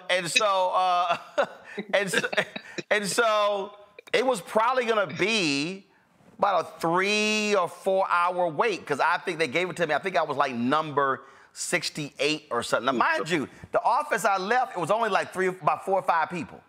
Mm-hmm. Okay, it was about 60 some odd people there, and so I'm chilling. I'm reading my phone. I'm like, no problem. Let me go ahead and do this here, until this one sister came out. A bunch of them were like on break. And I was, because I was like, all the empty cubicles. So then I was like, hold up, that's the break room. So I switched my seat so that way they wouldn't see the back of my head. So they walked out, and then the sister, she was like, I walked out, she was like, come here. She said, no, she said, but man came in and told you was sitting out here. She said, no, we got to get your driver's license. And so went ahead, knocked it out, processed it, had my driver's license the following week. But they literally, what you just described, they were literally going to try to make this a 3 to 4 month wait. And if you weren't Roland Martin, it would have been a 3 or 4 month wait. Yep. And so that's what Wesley Hunt won't talk about. No Wesley Hunt will not talk about the slow walk. And in fact, Wesley Hunt, why don't you go back when Scott Walker was the governor of Wisconsin, when the federal judge called his ass in and said, why y'all slow walking voter IDs? See, Wesley want to act like we don't know. And then Wesley, do I need to remind you, when the leader in Pennsylvania in 2000, I think it was 2012 or 16, it was 2012, he stood up and said, quote, because of voter ID, Mitt Romney is going to win Pennsylvania over Obama. That's literally what he said. Mm-hmm. So, see, Wesley act like we don't know. No, Wesley, we do know. So you can sit here and trot out your little 6 IDs and pull all that crap out. But real black folks know what's going on and how your party, especially those racists in Texas, how they are changing the laws to rig the elections because y'all cannot compete on policy. We'll be right back. Roland Martin Unfiltered on the Black Star Network. Wow. Next on the Black Table with me, Greg Carr. Democracy in the United States is under siege.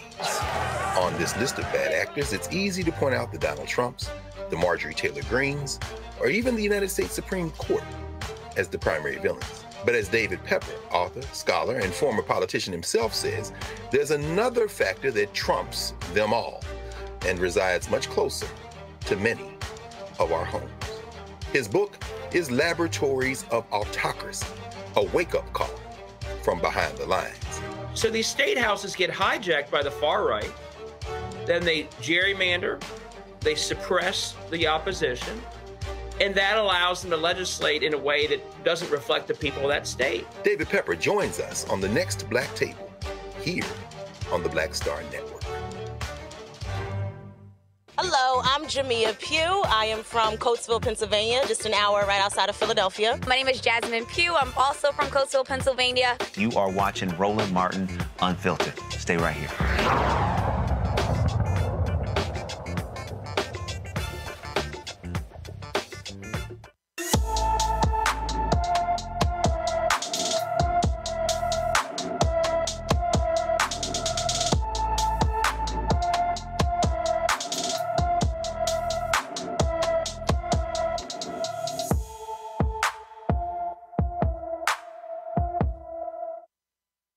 Folks, Ethan Dunn has been missing from De Pere, Wisconsin since February 18th. The 14-year-old is 5 feet 6 inches tall. Guys, put his photo up. All right, we don't have the photo. He's 5 feet 6 inches tall, weighs 135 pounds, black hair and brown eyes. Anyone with information regarding Ethan is urged to call the De Pere, Wisconsin Police Department at 920. This is his photo right here, 920-339-4078, 920-339-4078. The Tennessee Senate has passed a bill blocking local governments from passing police reform on traffic stop policies. Now it's headed to Governor Bill Lee's desk to be signed into law. The bill passed on a floor vote in the House on March 7th over the objections of the parents of Tyree Nichols. The bill passed in the Senate 25-6 along party lines, with all Memphis and Nashville Democrats voting against it.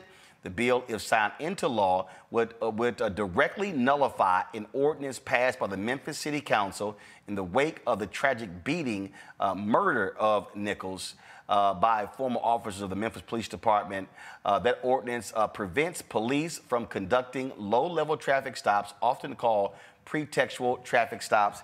This is what we call, Kevin, Republicans not giving a damn about local power if they are not in control. So the so-called people who hate big government, they are liars and hypocrites, and they would rather protect abusive cops than protect citizens. Oh, 100%. And first and foremost, I think it's worth saying that Tyree Nichols should be alive today. His family should have more than just his memory still with them today. But you're right. Of course, it's all hypocrisy when they say local control. They want Republican control. They want white control. After the death of Tyree Nichols, the city of Memphis enacted a series of reforms, good reforms aimed at reducing the potential for deadly traffic stops. You know, I don't know the specifics of the effects of the reforms, but what I know is that they would put a check on officers, black, white, and otherwise, who might be inclined to pull over black drivers for simply driving while black. And like you said, extremists in the state legislatures, like in Tennessee and states across the country, they don't like that. And so what we see here reminds us that these threats to our democracy go far beyond Donald Trump. We like to sometimes think that, you know, as long as we beat Donald Trump in November, then, you know, we don't have to worry about, you know, threats to our democracy persisting. But those threats are alive right now. They'll be alive after November, even if Joe Biden wins the election. It's because all throughout the country, we have these extremist Republicans like the ones in Tennessee who built up these supermajorities, allowing them to attack, you know, local control in this case, voting rights, reproductive freedom, books, and the teaching of our nation's full history. And like I've been saying, we said it earlier tonight, we said it last week when I was on the show talking about Tennessee again. We need to see clearly what's going on and what we need to do to stop it, which is to vote.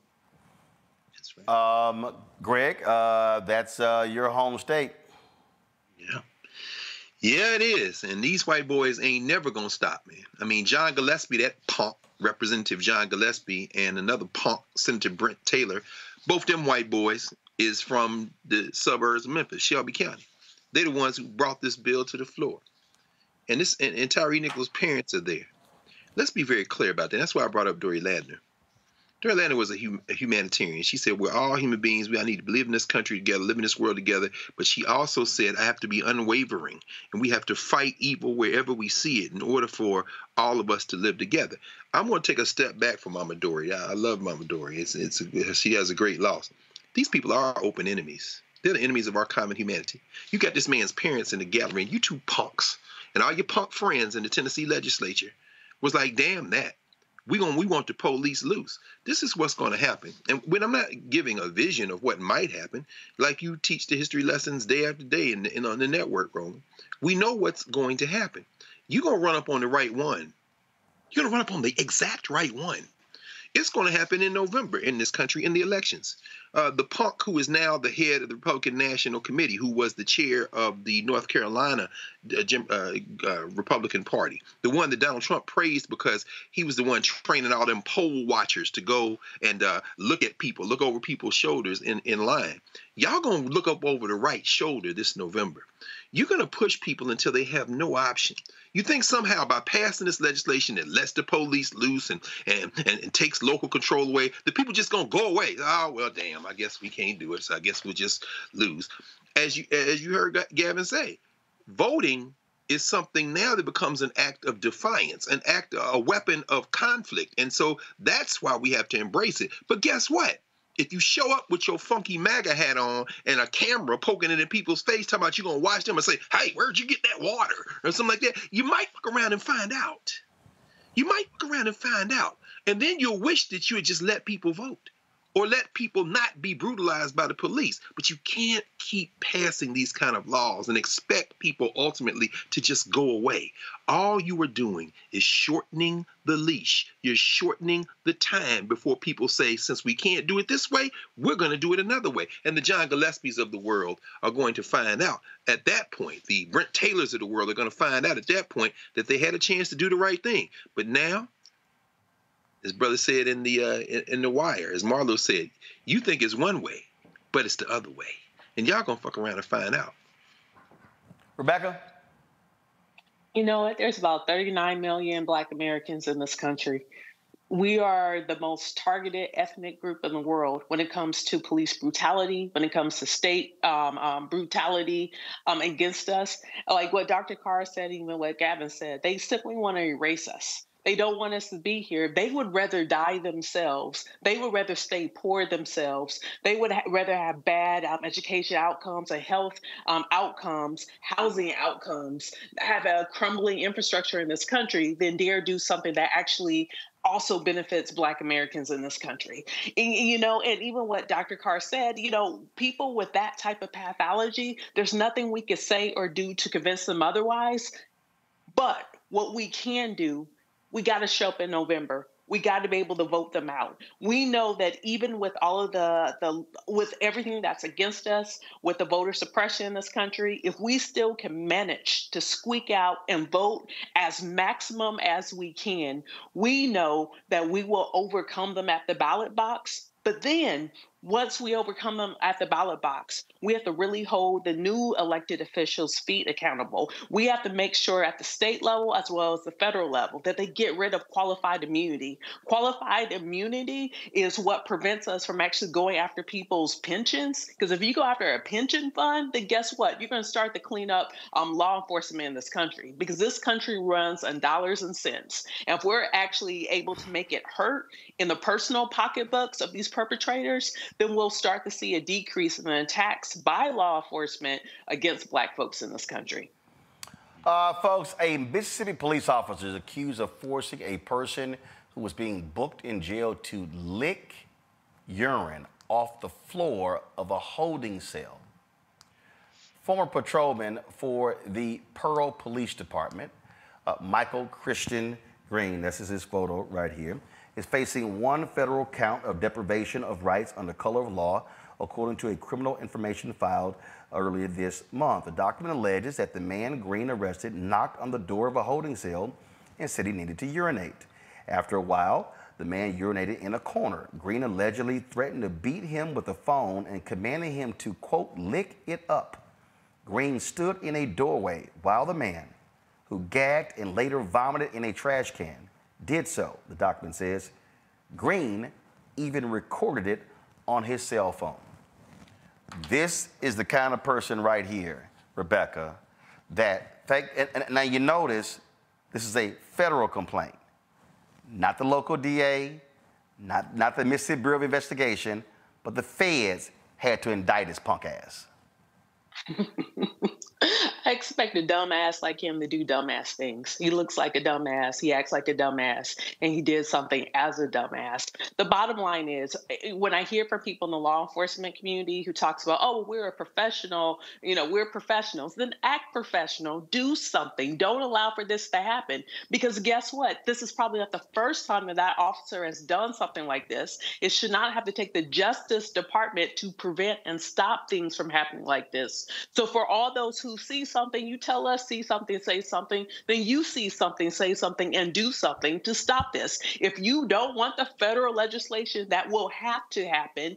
If you don't want the state and local legislation, that's going to have to happen to actually have police reform, then do something, voluntarily do something. But guess what? You all don't want to do anything. You want to uphold white supremacy. You want to dehumane people. You want them to act as dogs and as alley cats and dogs and all sorts of animals. That's how you treat us. That's how you see us. But like even with something that Dr. Carr was alluding to, at some point you're going to mess with the right one. People are going to get sick and tired. And as an ethnic group, we're not going anywhere. We survived the Middle Passage. We're going to survive this too. So you might not want to F around and find out what's going to happen when you get to that right one who's like, I have nothing to lose, because that's the corner that you're pushing me into. They don't want us there. So why don't you voluntarily do something, reform, before we have to now make you reform? Gavin, this little punk was relieved and resigned on December 27th.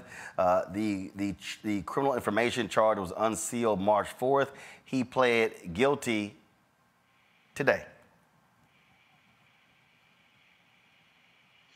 Gavin, you're on mute. You're on mute. I'm sorry, Roland. Go ahead. This should go without saying, but it's disgusting. It's inhumane. All people deserve respect and dignity, including and perhaps especially those who are going through our criminal justice system. I want to make 2 points. One, we got to talk about what's happening in our jails. Look, I don't know the race of the jailed individual who was the victim of this crime, but what I do know is that in Mississippi, Black people are only 39% of the state population, but 57% of the people in jail and 62% of the people in prison. And we know it's not because Black people commit crimes at a higher rates. President Biden announced earlier in his term that he was phasing out federal contracts with private prisons, and that's awesome.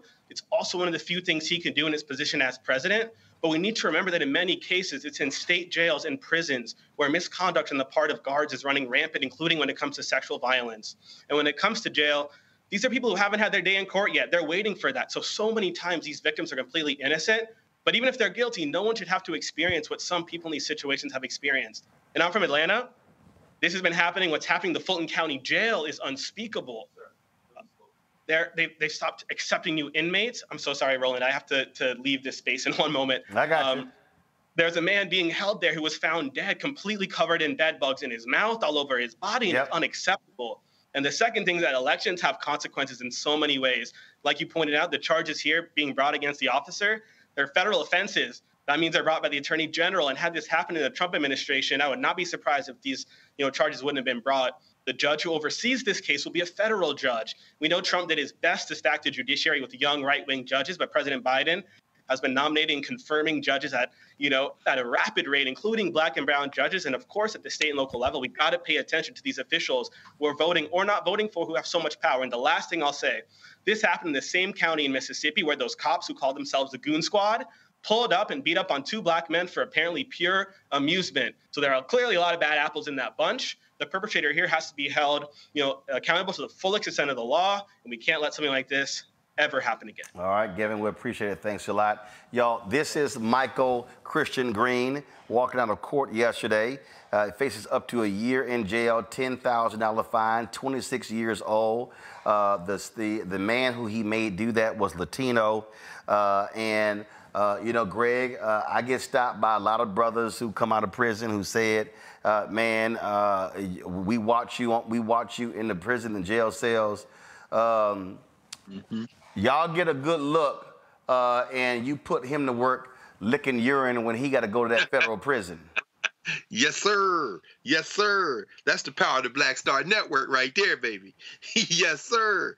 What happened to his Tate Reeves Memorial bad toupee? Or did he shave off that upsweep? This is his mugshot right here. I know. Y'all go ahead and show it. Come on. Yeah, there's the Tate Reeves tribute hat, bought probably Dollar General, the Family Dollar, or one of the local finer establishments. And then he shaved it, huh? Well, as you say, maybe the brothers will get a chance to be a barber for him too while he's and again, the man who may do it was Latino, so all the vatos, y'all go ahead and handle that. Y'all go ahead and handle that. Y'all go ahead and handle that. All right. That's it. Before I mention, you know, Pearl is just east of Jackson. Jackson tried to incorporate Pearl in 1968. It's right over the Pearl River from Jackson. They incorporated in 1963. That little town's about 60% black. That's part of that whole criminal enterprise you've been covering over the last year or so with them trying to carve out these bedroom communities and create. Make sure that white boy don't get a job in that new police district they're trying to create in Jackson. And there you go. There you go. All right. Greg, Gavin, Rebecca, I appreciate y'all being on today's panel. Thank you so very much. Shout out to Virginia Union University. I'm rocking their shirt this week on today, so glad to represent them as well. So, folks, I appreciate it. Tomorrow I'm going to be in Los Angeles. Normally, the NAACP pre-award show dinner is on Friday night. It's actually tonight. But I'm going to be there. The Image Awards is on Saturday, so we will be there for that. And then I'm going to be in L.A. Monday and Tuesday. Tuesday, they have the premiere, the Netflix world premiere of the movie on Shirley Chisholm starring Regina King. We'll be live there on the red carpet, broadcasting and then live on the red carpet. So a lot of things happening. So folks, please support us in what we do. Please join our Bring the Funk fan club. Your dollars are critically important for the work that we do. Send your check and money order to P.O. Box 57196, Washington, D.C., 20037-0196. Cash App is $RM Unfiltered. PayPal are Martin Unfiltered. Venmo is RM Unfiltered. Zelle, Roland at RolandSMartin.com. Roland at RolandMartinUnfiltered.com. Be sure to download the Black Star Network app. Apple phone, Android phone, Apple TV, Android TV, Roku, Amazon Fire TV, Xbox One, Samsung Smart TV. You can check out our 24-hour, 7-day-a-week streaming channel on the various platforms. Amazon News, simply go to Amazon Fire. You can tell Alexa play news from the Black Star Network. You can also go to Plex TV, Amazon Freevee, Amazon Prime Video. Folks, that's it. Don't forget, get a copy of my book, White Fear, How the Browning of America is Making White Folks Lose Their Minds, available bookstores nationwide. You can also download the audio version. It's available on Audible. All right, folks, that's it. I'll see y'all tomorrow from LA. Howard! Black Star Network is here. Oh, no punch! I'm real revolutionary right now. Thank you for being the voice of Black America. All momentum we have now, we have to keep this going. The video looks phenomenal. See, there's a difference between Black Star Network and black-owned media and something like CNN. You can't be black-owned media and be scared. It's time to be smart. Bring your eyeballs home. You dig?